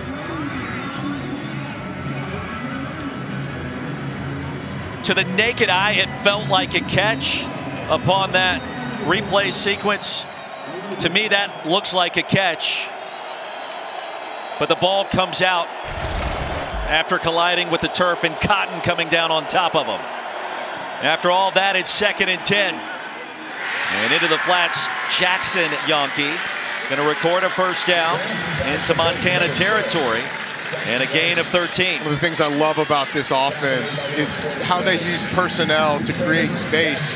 You go with a tight end and a fullback, and it makes Montana go big, focus on the run. Well, it creates a one-on-one on the outside between Jackson Yonke and the defender, Trevin Gradney, and there's just so much space to work with that it's an easy pitch and catch.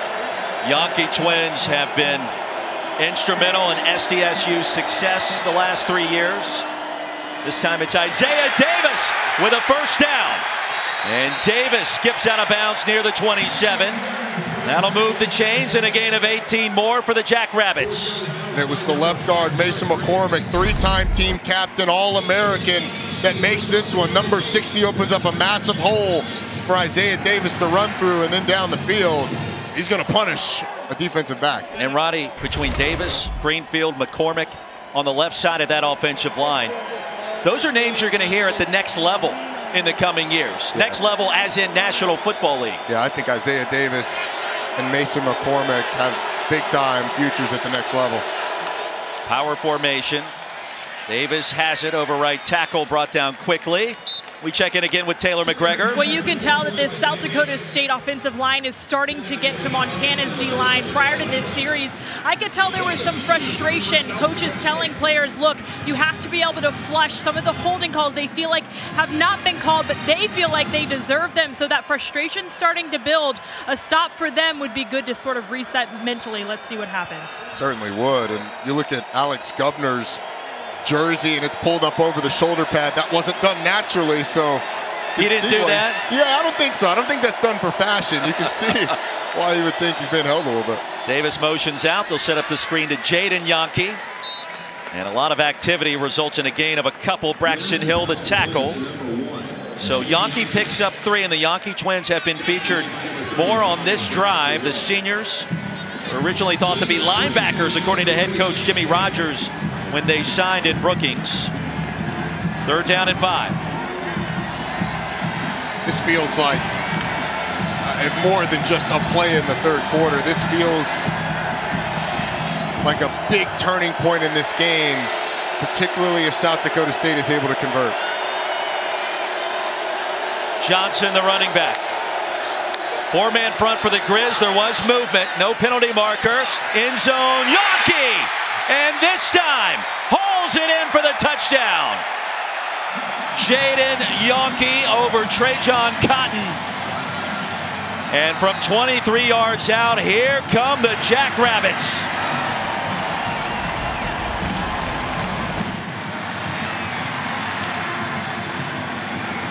Career touchdown grabs for Jaden Yonke.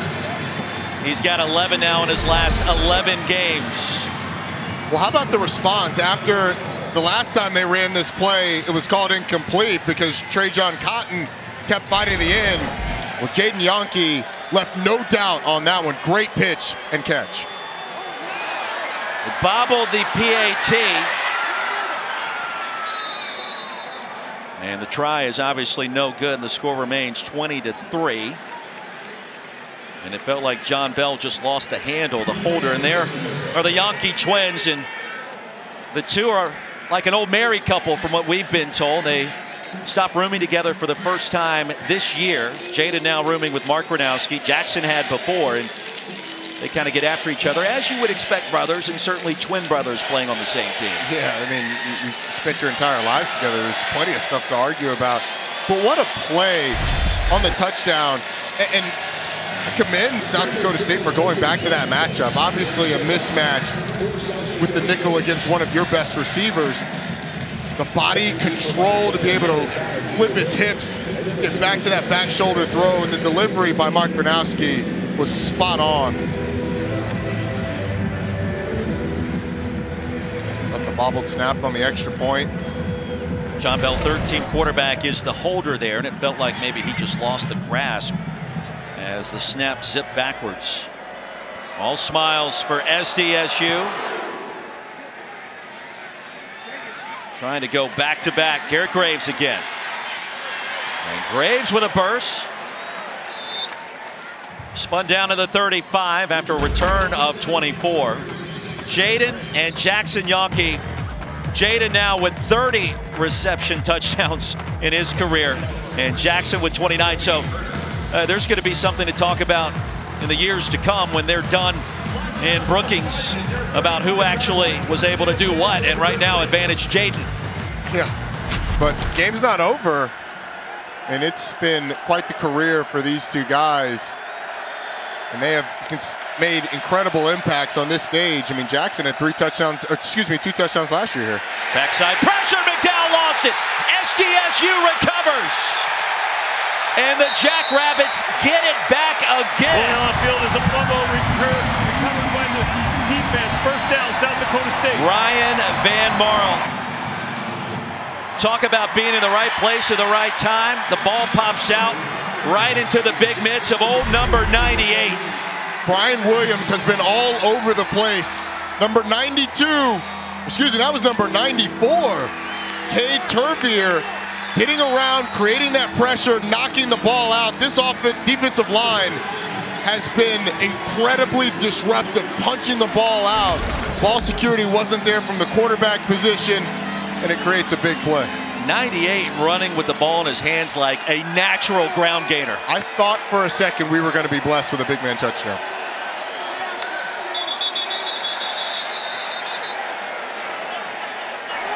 False start, number 60, offense, 5-yard penalty, still first down. Mason McCormick will back him up 5. And only for a moment does it feel like that slows down the mojo of SDSU on the verge here. I think if you're Zach Lujan, this might be a shot play right here. They're not going to expect it on a 1st and 15. You got Jaden Yankee feeling good, Jackson Yankee on the other side. I might try and land the haymaker here. Johnson, the running back, he'll get it instead. And with a slight crease, stopped by Braxton Hill. Well, Montana somehow, some way, has to find a way to either get the ball back or a quick stop as we get towards the end of our 3rd quarter. Yeah, a field goal keeps it a 3-score game. So I think at the bare minimum, you're hoping for that. You'd love for this defense to come up with more magic. They had the turnover earlier in the game, interception they were able to force. See what they come up with. Bobby Houck talked with us this week about how SDSU just will start to lean on you when they get it going. The cutback by Yankee. And a sandwich of defenders brings him down to the 15. A gain of 7. It'll be 3rd down. Tenacious blocking on the perimeter helped create that big gain. Blocking by Jackson Yankee, being able to get some of those defensive backs out of the way, give his brother Jaden some room. Now you're in a 3rd, very manageable.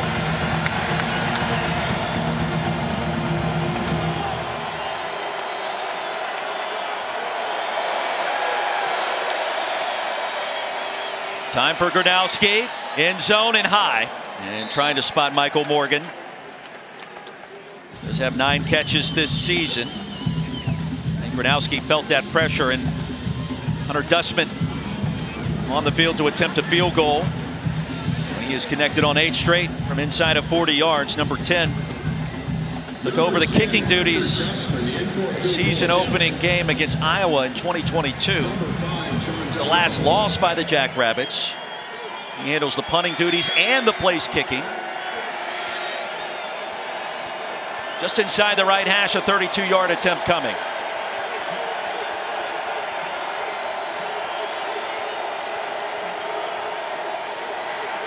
Problems on the hole. Dustman had to stop and then start, and it does not matter. Quality, place kicking, under duress, the FCS National Championship. How about the calm nerves by the kicker? I mean, unbelievable. So we've got another kicker that also punted. How about the all-time leading scorer in the National Football League, Adam Vinatieri? Played with the Jacks from 91 to 94, a 4-time Super Bowl winner, 3 with the Patriots, 1 with the Colts. Is actually the most Super Bowl wins for a place kicker. Bit of a tradition there in Brookings. I don't think you can credit Dustman enough there. There was nothing easy. As a former kicker, I was going to say, you know how much harder that is, how hard that is, much better than I do. It's almost like if you're on the tee box attempting to hit a shot with your driver, and you have to stop mid-swing, come back down and try to still hit it. Wait, you're not supposed to do that? Is that what you do? That's exactly why my swing is all wrong. You've been hanging out with Charles Barkley. They have avoided kicking to Junior Berg in the last 2 kickoffs. I would continue to do that.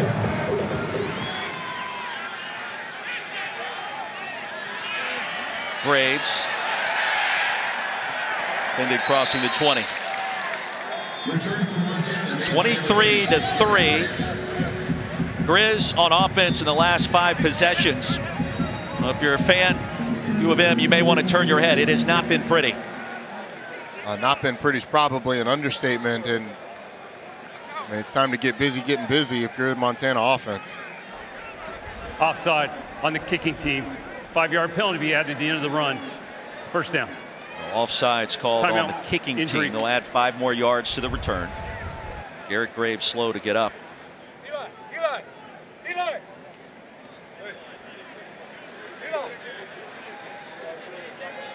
51 seconds remaining in our third quarter, a quarter that has been dominated by SDSU. Started with the fumble. Correction, South Dakota State has taken the option to re-kick. Graves just took an awkward tumble. Fortunate to hold on to the football. Finally up on his feet. North Dakota State has taken the option to re-kick. I believe was the last announcement. Correction, the 5-yard penalty being forced on the kickoff, and we'll re-kick. South Dakota State will re-engage. 20-point ball game. Still a 3-score deficit if you are holding on to hope for the Grizz. Stranger things have happened, but against SDSU, the way they put the clamps on you defensively, it has been tough sledding in not only 2023, but 2022 and now 2024. And Montana has opted to put Eli Gilman back deep now with Junior Bergen. So now on the opposite side of Bergen, you have a little bit bigger threat to do some damage on a return. Interesting to see what South Dakota State decides to do now with the starting tailback back there with Junior Bergen.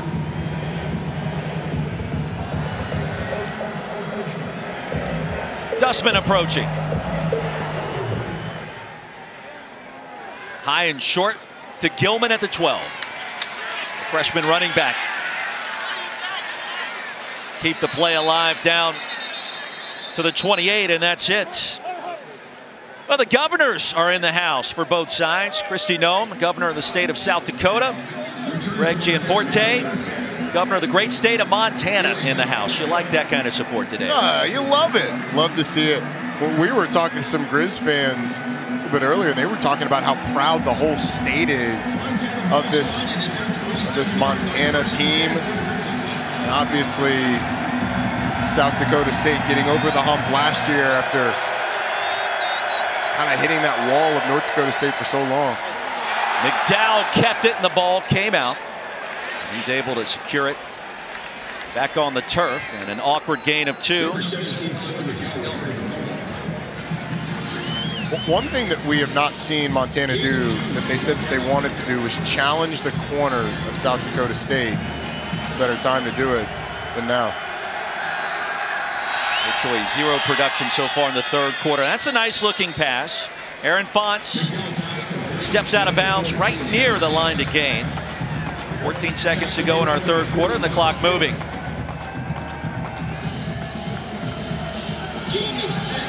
Montana's last 5 possessions. Not many yards and 3 turnovers. Less than 50 to be exact. And our third quarter comes to a close. The third quarter. Now 15 minutes to go in Frisco. Turnovers, a key factor in favor of SDSU.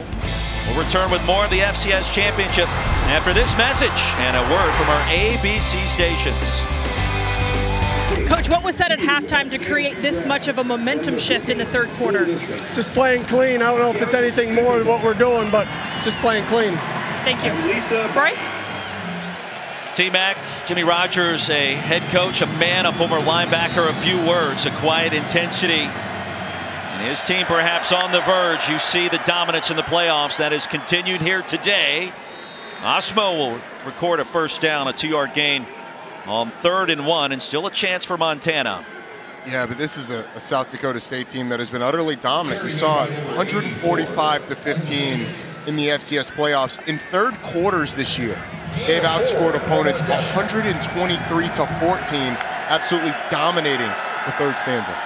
McDowell with time, and the crossing route is there. Bergen, here comes a penalty marker.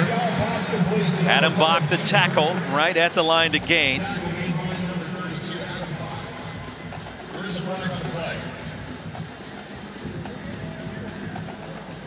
So for the time being, a gain of 10.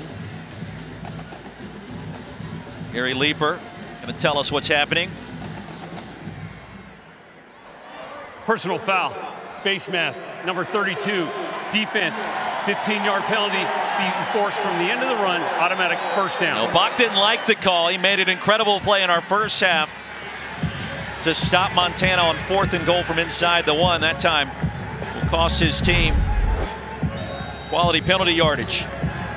That right hand does look like it gets the face mask of Bergen. It's not much or for long, but it's definitely a face mask. It's the definition of graze, but that is a penalty. McDowell goes underneath Osmo. That route has been there. It feels like that's been Montana's best offensive play today. I know, and you're going to have to create something down the field at some point. You've got to instill in Clifton McDowell, if you get the right look, give your receivers a chance to make a play. On 2nd down, the toss to Osmo. Has to jump on it, and he falls down on the fumble at back of the 40. So instead of 3rd and potentially 5 to go, now becomes 3rd and very long. Yeah. It's just a bad toss from Clifton McDowell. He can't really see it from this angle, but it's out in front of Nick Osmo. It's kind of hard, it's low. Really tough for a running back to deal with.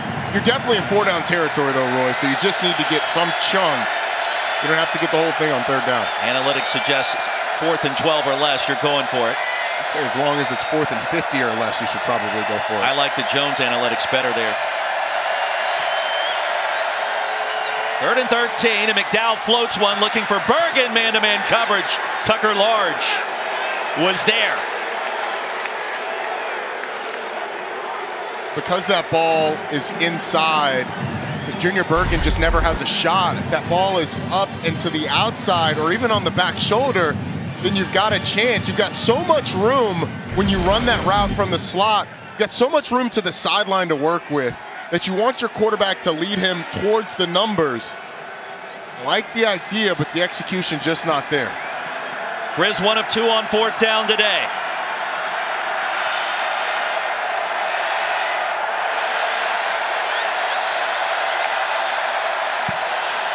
And pressure off the edge. There was movement. Already at 4th and 13. False start. Number 55, offense, 5-yard penalty, still 4th down. That was Chris Walker, and that will make it 4th and 18. Chris Walker thought he was Lane Johnson in the NFL. Can't get a head start. A little too early on that one, trying to time it up.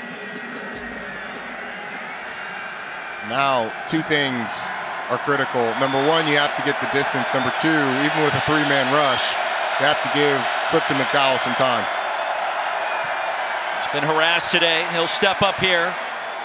Throws it back across his body. Osman's got to go. Osmo going to pick up the 1st down. A gain of 21 on 4th and 18. I'm not sure I would have advised the decision by Clifton McDowell to check it down, but he saw the space that his running back had, just gave him an opportunity, and Osmo does the rest. The determination and the burst, the decisiveness to get up the field, well done by Nick Osmo. And a timeout called by South Dakota State. Prior to the snap, Rogers wants to talk it over. South Dakota State. That's their second 12:44 to go. We half. step aside in Frisco here at the FCS National Championship. 2 previous appearances in the championship for South Dakota State. You go back to the spring of 2021. Mark Radowski gets injured early. Sam Houston prevails against the Jackrabbits. And then last year, around this same time, history achieved for SDSU. John Stiglmeyer goes out on top before handing over the coaching reins to Jimmy Rogers, his former starting linebacker in Brookings. And Coach Stig on the sidelines today, first class all the way. Great to see. Yeah, he is. They said that he's still around the program doing some stuff in the development. And they've been working his tail off. He's been having to take that national championship trophy around consistently. Pistol look, screen Bergen, a little hook and lateral, back to Harris. And nothing doing a TFL. We'll check in with Taylor. I caught up with Coach Stiglmeyer just moments ago, and I was asking him, how does it feel in retirement? And he looked at me with a sad face almost and said, I miss it. He said, of course I miss environments like this, but I really miss the guys. I'll tell you what he's not missing, seeing South Dakota State dominate. He's loving every moment of that. Yeah, no question about it. We got to know him a little bit last year to understand his story and bringing this program to prominence. Talk about going out on top. Your final game as a coach, you win the national championship. Now, Font slipped The pass was wide of 14. That'll bring up 3rd down. I'm sure that pass would have gotten there anyway had Aaron Fonts not slipped. But how about the Grizz pulling out the hook and lateral on the 1st down play?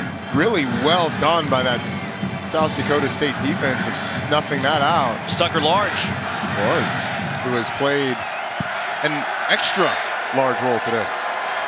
He said this week, in terms of talking to Jesse Bobbitt and Jimmy Rogers, Tucker Large, best player in coverage. He's not been fooled today. McDowell's going to be sacked. A loss of 2 more. It'll be 4th down and long. There was just nowhere to go in the pocket for him. It was a twist up front that collapsed the pocket. Now you've got another 4th and long. But Quentin Hicks gets the sack. He was all the way as the left defensive end, right side of the offensive formation, comes all the way around to the other side to get in the backfield. Cale Holston also involved in that sequence. 4th down and 19.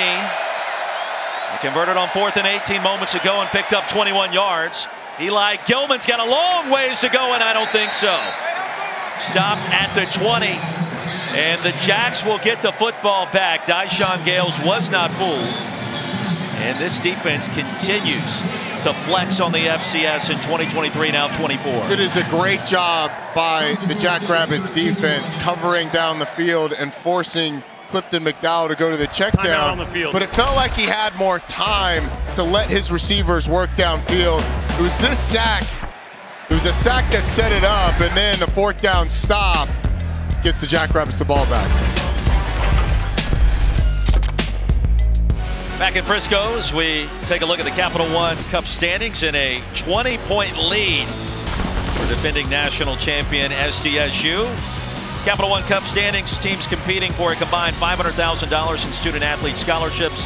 From Capital One on the men's side, Cal, Oklahoma State, currently at the top of the leaderboard. And on the women's side, FSU, Stanford, Clemson, and North Carolina currently leading that charge. Always fun to keep track. How about the ACC? Stanford and Cal included. 2 longtime ACC rivals. Gronowski back on the field. And Isaiah Davis, expect to see a lot of 22. He'll push his way ahead across the 40.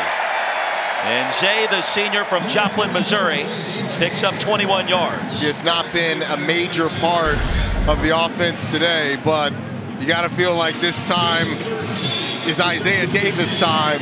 Handing the ball off, milking the clock as they inch closer and closer to completing a dynastic couple of years.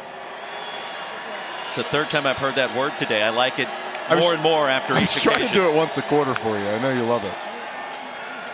Davis, a stutter step. Well, it feels like he's close to breaking off another long gainer. Braxton Hill stopped him for a gain of 6. And Davis starting to get lathered up now for SDSU.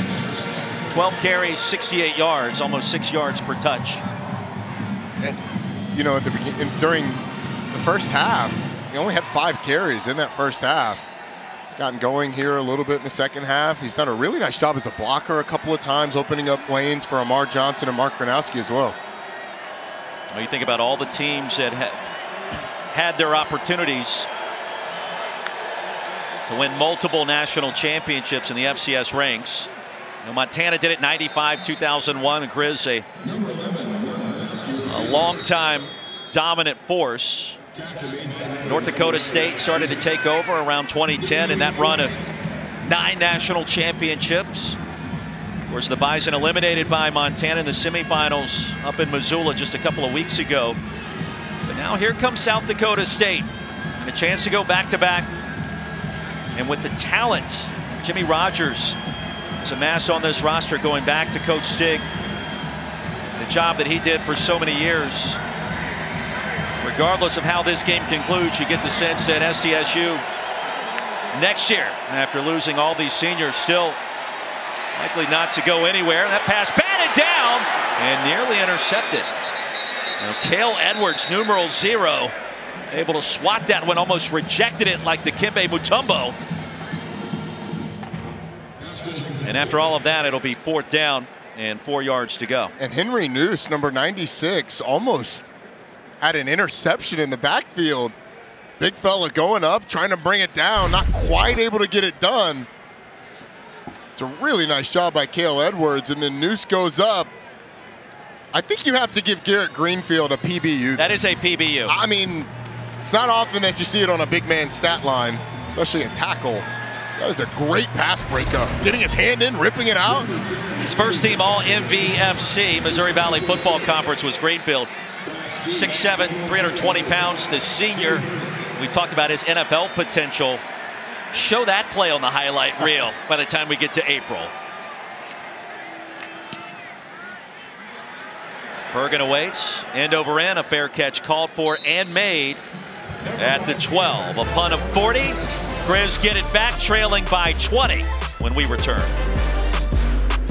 We talked about the run that North Dakota State went on. How about all those championships between 2011 and 2015? James Madison took over in 2016 before another run by the Bison 2017 through 2019. Sam Houston found a way in that spring season of 2021 before North Dakota State, and then now South Dakota State, and it repositioned itself at the top of the FCS ranks. And perhaps now, Ronnie Jones, a changing of the guard occurring if South Dakota State holds on here to go back-to-back. 20-point game, just over 9 minutes remaining in Frisco. McDowell surveys an incomplete, and it should have been enough for a first down to Keelan White.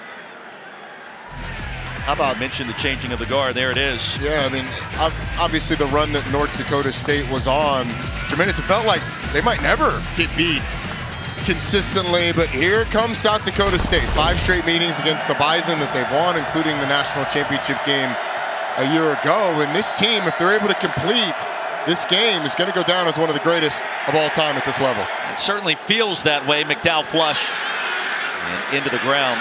It'll be 3rd and 10. Clifton McDowell undefeated as a starter before today. 11-0, took over at the end of September. Grizz never looked back. Running into a different kind of beast here at Toyota Stadium with SDSU and its dominance on defense.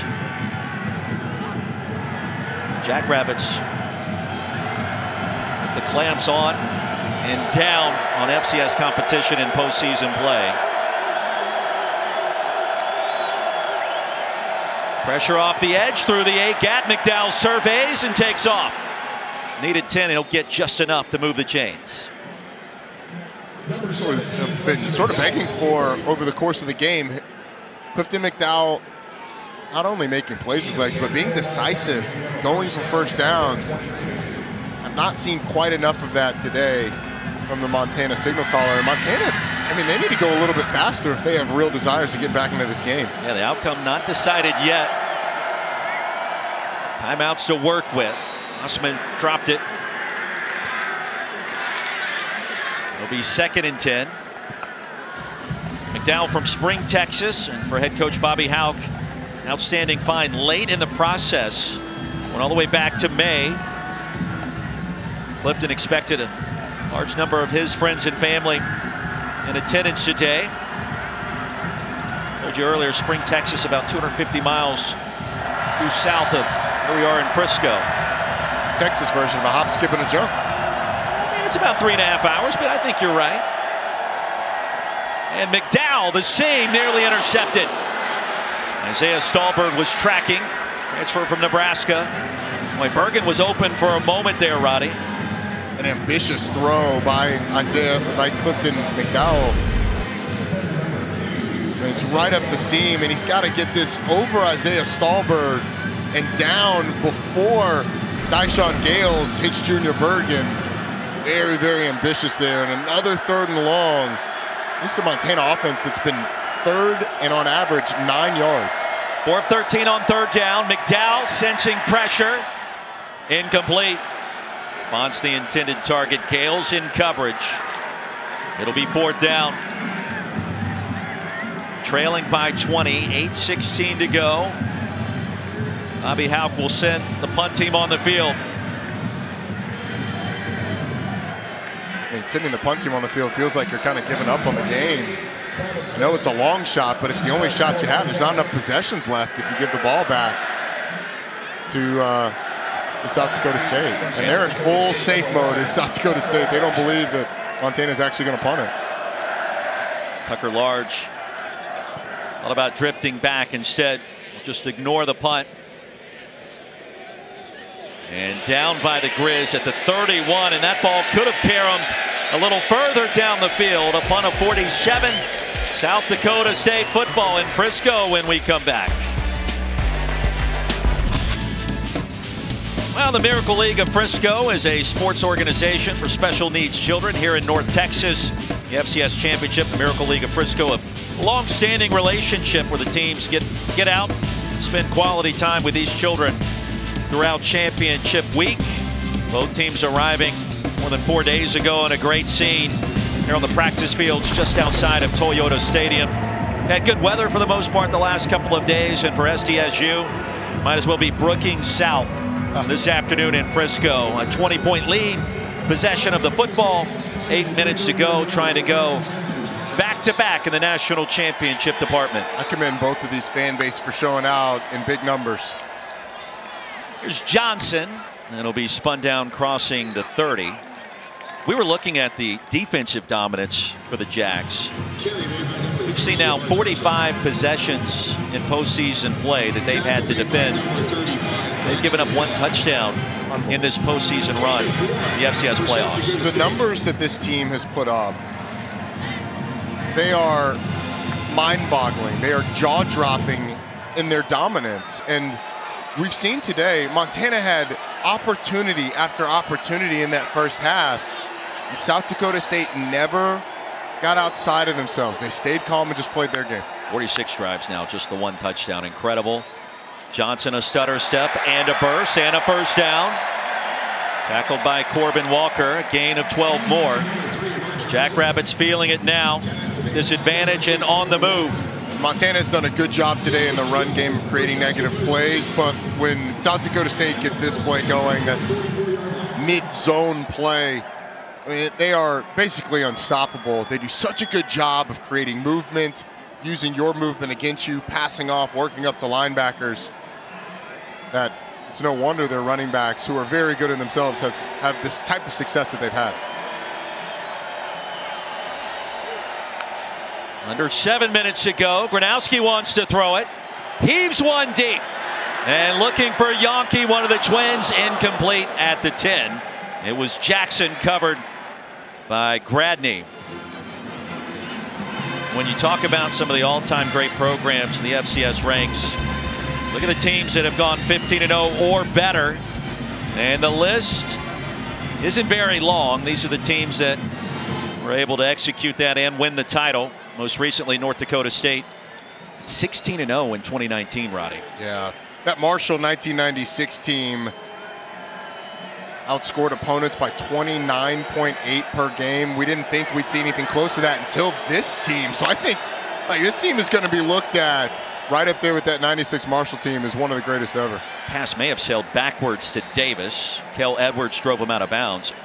There was an interesting article written by Bill Connolly on ESPN.com this past week, suggesting, according to some analytics and what he thought about the Jackrabbits, if you place this team in the Big Ten West, it would have won that division this year.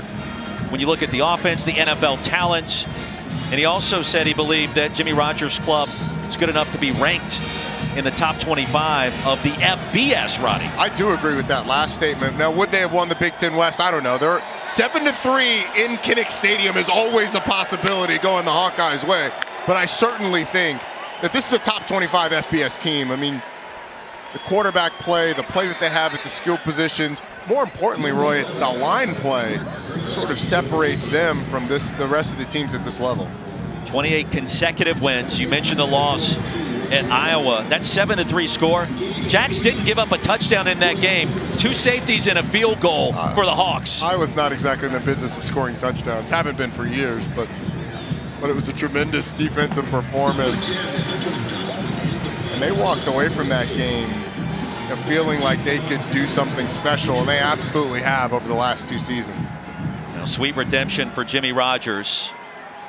His final game as a linebacker for the Jacks against Montana in Missoula in the playoffs, in a contest in which SDSU gave up a 27-point second-half lead to be eliminated in the postseason back in 2009. We asked him about it yesterday. I said, Coach, how do you feel about the Grizz? And he said, I don't love them. Take a look at some of the longest winning streaks since the turn of the century. SDSU would tie Georgia at 29 with a win here today. I mean, it kind of feels like this SDSU team shares a lot of similarities to that Georgia team. A team that for a long time couldn't quite get over the hump, had a rival that was, you know, its own dynasty, close, nearby. Now that they've gotten over it, you know, it looks like they're going to continue to extend that win streak even further. 23-3, just over 5 to go in Frisco. And Gilman dropped it. We'll check in with Taylor. One of the things we've seen out of South Dakota State all week long is a level of intensity and focus that's hard to describe, but you can tell that this team has won 28 games in a row. And I'm standing down here on the sideline now with this Jackrabbits team up by 20 points with 5 minutes left in the fourth quarter, and I still feel that intensity. Yes, guys are smiling a little bit, but they know this game is not over yet, and it's impressive, guys. I think the most impressive thing is the fact that this team judges itself by its standard and its standard alone. Pass out of bounds. McDowell hit the deck. And that'll bring up 3rd down and 10. We were talking to some of their players yesterday, and they kind of told us about games this year where they would walk out of it with a dominant victory, and because they didn't live up to their own standard, they were disappointed and would go into practice that next week with the desire and the hunger to get better. When you've got a 20-plus game win streak, to be able to do that, you can tell the culture of South Dakota State is firmly entrenched. And this senior offense, or this senior-laden team, plays every play like it's their last, like you saw in the back of the helmet. 7 straight incompletions for McDowell. 3 drops included in the mix, make it 8. And 3 and out forced again by SDSU to decrease the pressure. It'll be 4th and 10. It was Jason Freeman who told us yesterday, and it gave me chills after hearing it. We asked him about the pressure of a 28-game winning streak, of winning back-to-back national championships. And he said, you know what, guys, we aren't afraid to lose. It's as simple as that. We are not afraid to lose. It's how we play. It's how we live. And in a sense, Roddy, it feels like that removed all the pressure from this team this season. It's a team that has such great connectivity, such incredible belief. Look, they know how good they are, and if they play their game, unbeatable. Tucker Large fought the sun after a punt of 40, and the fair catch secure. Number 1, Michigan. Number 2, Washington. Tomorrow night, the College Football Playoff National Championship game. It's presented by AT&T, 7:30 Eastern. ESPN will be the place to be from NRG Stadium, right down the road in Houston. We'll have pregame coverage all day long, and of course covered for the game on every platform, TV, radio, and digital. So many ways to watch and listen to the biggest game of the year. Roddy Jones, Michigan, Washington. Who do you like tomorrow night?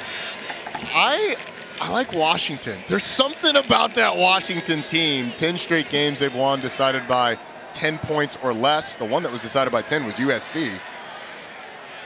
I think Michael Penix is playing too well.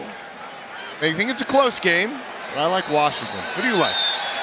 30-24 UW is my early guess. But yeah, a battle of contrasting styles and wills. The top passing offense in the country, best defense in America, and let's see who prevails, Penix versus the Maize and Blue. The question is going to be, can Michigan get pressure on Michael Penix? We've asked that question all year long, and the answer has been no to every single team, including Texas, whose defensive line talent is better than Michigan's. I do think Michigan's secondary is better than Texas's, but it's not as good as Washington's skill.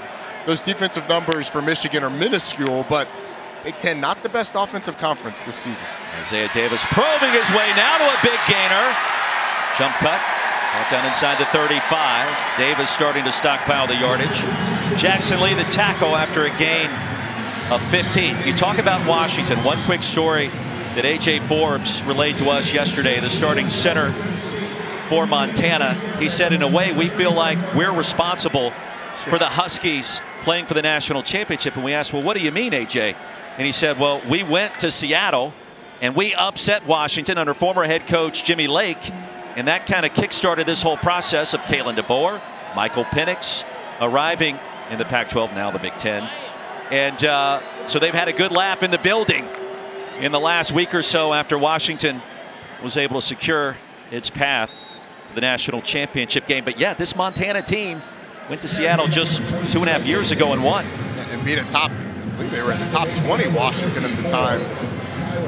But I think what this Montana team has accomplished, the magical run that they were on in the postseason, back-to-back overtime wins. The Missoula Zoo was absolutely coming apart at the seams during that game against North Dakota State. I mean, it's a run that they'll never forget. They're going to come up short here in the championship game. But what a job Bobby Hauck has done with this crew coming out of a really tough conference in the Big Sky, getting to the national championship game.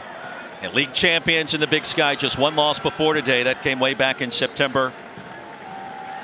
Back-to-back overtime victories that we've documented with Furman and North Dakota State and the Bison. And Montana certainly appears to be on its way back with head coach Bobby Hauck, who has done a great job not only as the head man and CEO, but the special teams coordinator, getting Junior Bergen kind of going and what he's been able to do this year. Clifton McDowell, his development. It's been a remarkable story, a comeback story in Missoula. And I think the learning points coming out of this game is taking advantage of the opportunities in the first half. How differently could the game have been? You're able to punch the ball in the end zone a couple of times in that first half and made South Dakota State really chase you in this game. It was Adam Bach, what appeared to be a path for Eli Gilman to cross the goal line. And Bach, using every fiber of his being, kept Gilman, Jerry Rice, FCS Offensive Freshman of the Year, out of the end zone. And what certainly was the play of the day. And well, you wonder what this game would have looked like if that outcome was different right at the goal line. So on 4th down, Hunter Dustman trots on the field. His career long of 49 yards came against South Dakota. Trying to do his best Adam Vinatieri impersonation here at the very end in Frisco. I'm not gonna lie to you. I'm not sure I'd kick the field goal here. I think there's too many things that can go wrong. Snap over your head. You've already struggled the field goal operation today with some bobbles from the holder. If it gets blocked, could be returned for a touchdown. It's a 50-yarder. I mean, I think you either go for it or you punt it. I think you're kind of in that no man's land where the worst option here, the most dangerous option certainly, is a field goal. And even if you make it, I mean, there's no time for Montana in this game either way. But the one way you could give them hope is a blocked field goal that was returned for a touchdown. Now Dustman has missed 3 of his last 4 attempts over 40 yards. This one would be from 50, unless you want to try some kind of crafty pooch punt. Just remember Dustman, yeah, he also handles the punting duties. And like if you're looking at timing-wise or from a score standpoint, if you do think it's possible that they can get back into it, a 23-point lead is still a 3-score game, as a 20-point lead is. So now they're going to talk about it. And Mark Gronowski back on the field. Dustman retreats. And it was Gronowski that was waving to the SDSU fans right behind their bench as he trotted back on. It is 4th down and 7, only 97 seconds to go. Now for Gronowski, too, the comeback story. It was completed a year ago after being injured in this game in the spring of 2021. He missed the ensuing fall. He'll pooch punt it down. And a wobbler. Karams out near the 11-yard line. But it was Gronowski that missed that following season. Returned last year. And only the one loss to open the year against Iowa. And defeating NDSU handily. Approaching 29 straight wins. And in these playoff runs, Roddy, domination. Domination, to say the least. I mean, I'm not sure I've ever seen a team this dominant, not even those Georgia teams that we've compared them to in recent memory.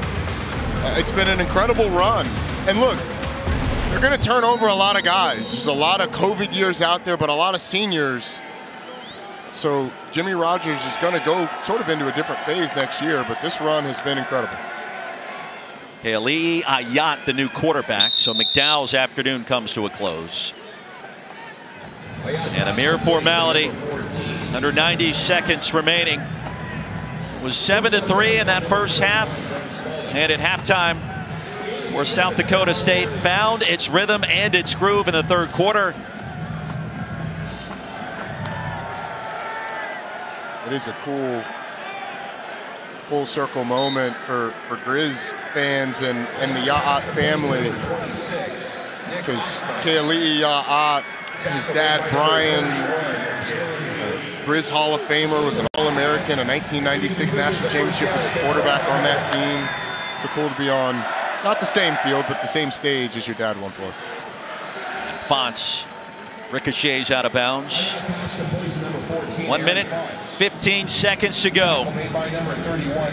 South Dakota State started its season against Western Oregon. Jimmy Rogers told us it was a bit different, out-of-body experience perhaps as the head coach this year and dealing so many different things instead of simply calling plays on defense. Jesse Bobbitt, the defensive play caller, now told us as well that it took a little bit of time to kind of settle into the new role. But it has worked out quite well in Brookings. Gain of 4 for Montana. And you wonder what next season looks like. A hefty part of this roster graduate and move on to the NFL. Running out of eligibility. You also wonder, Mark Gronowski, will he have a decision to make? He still has eligibility left. He's yet to finish his mechanical engineering degree.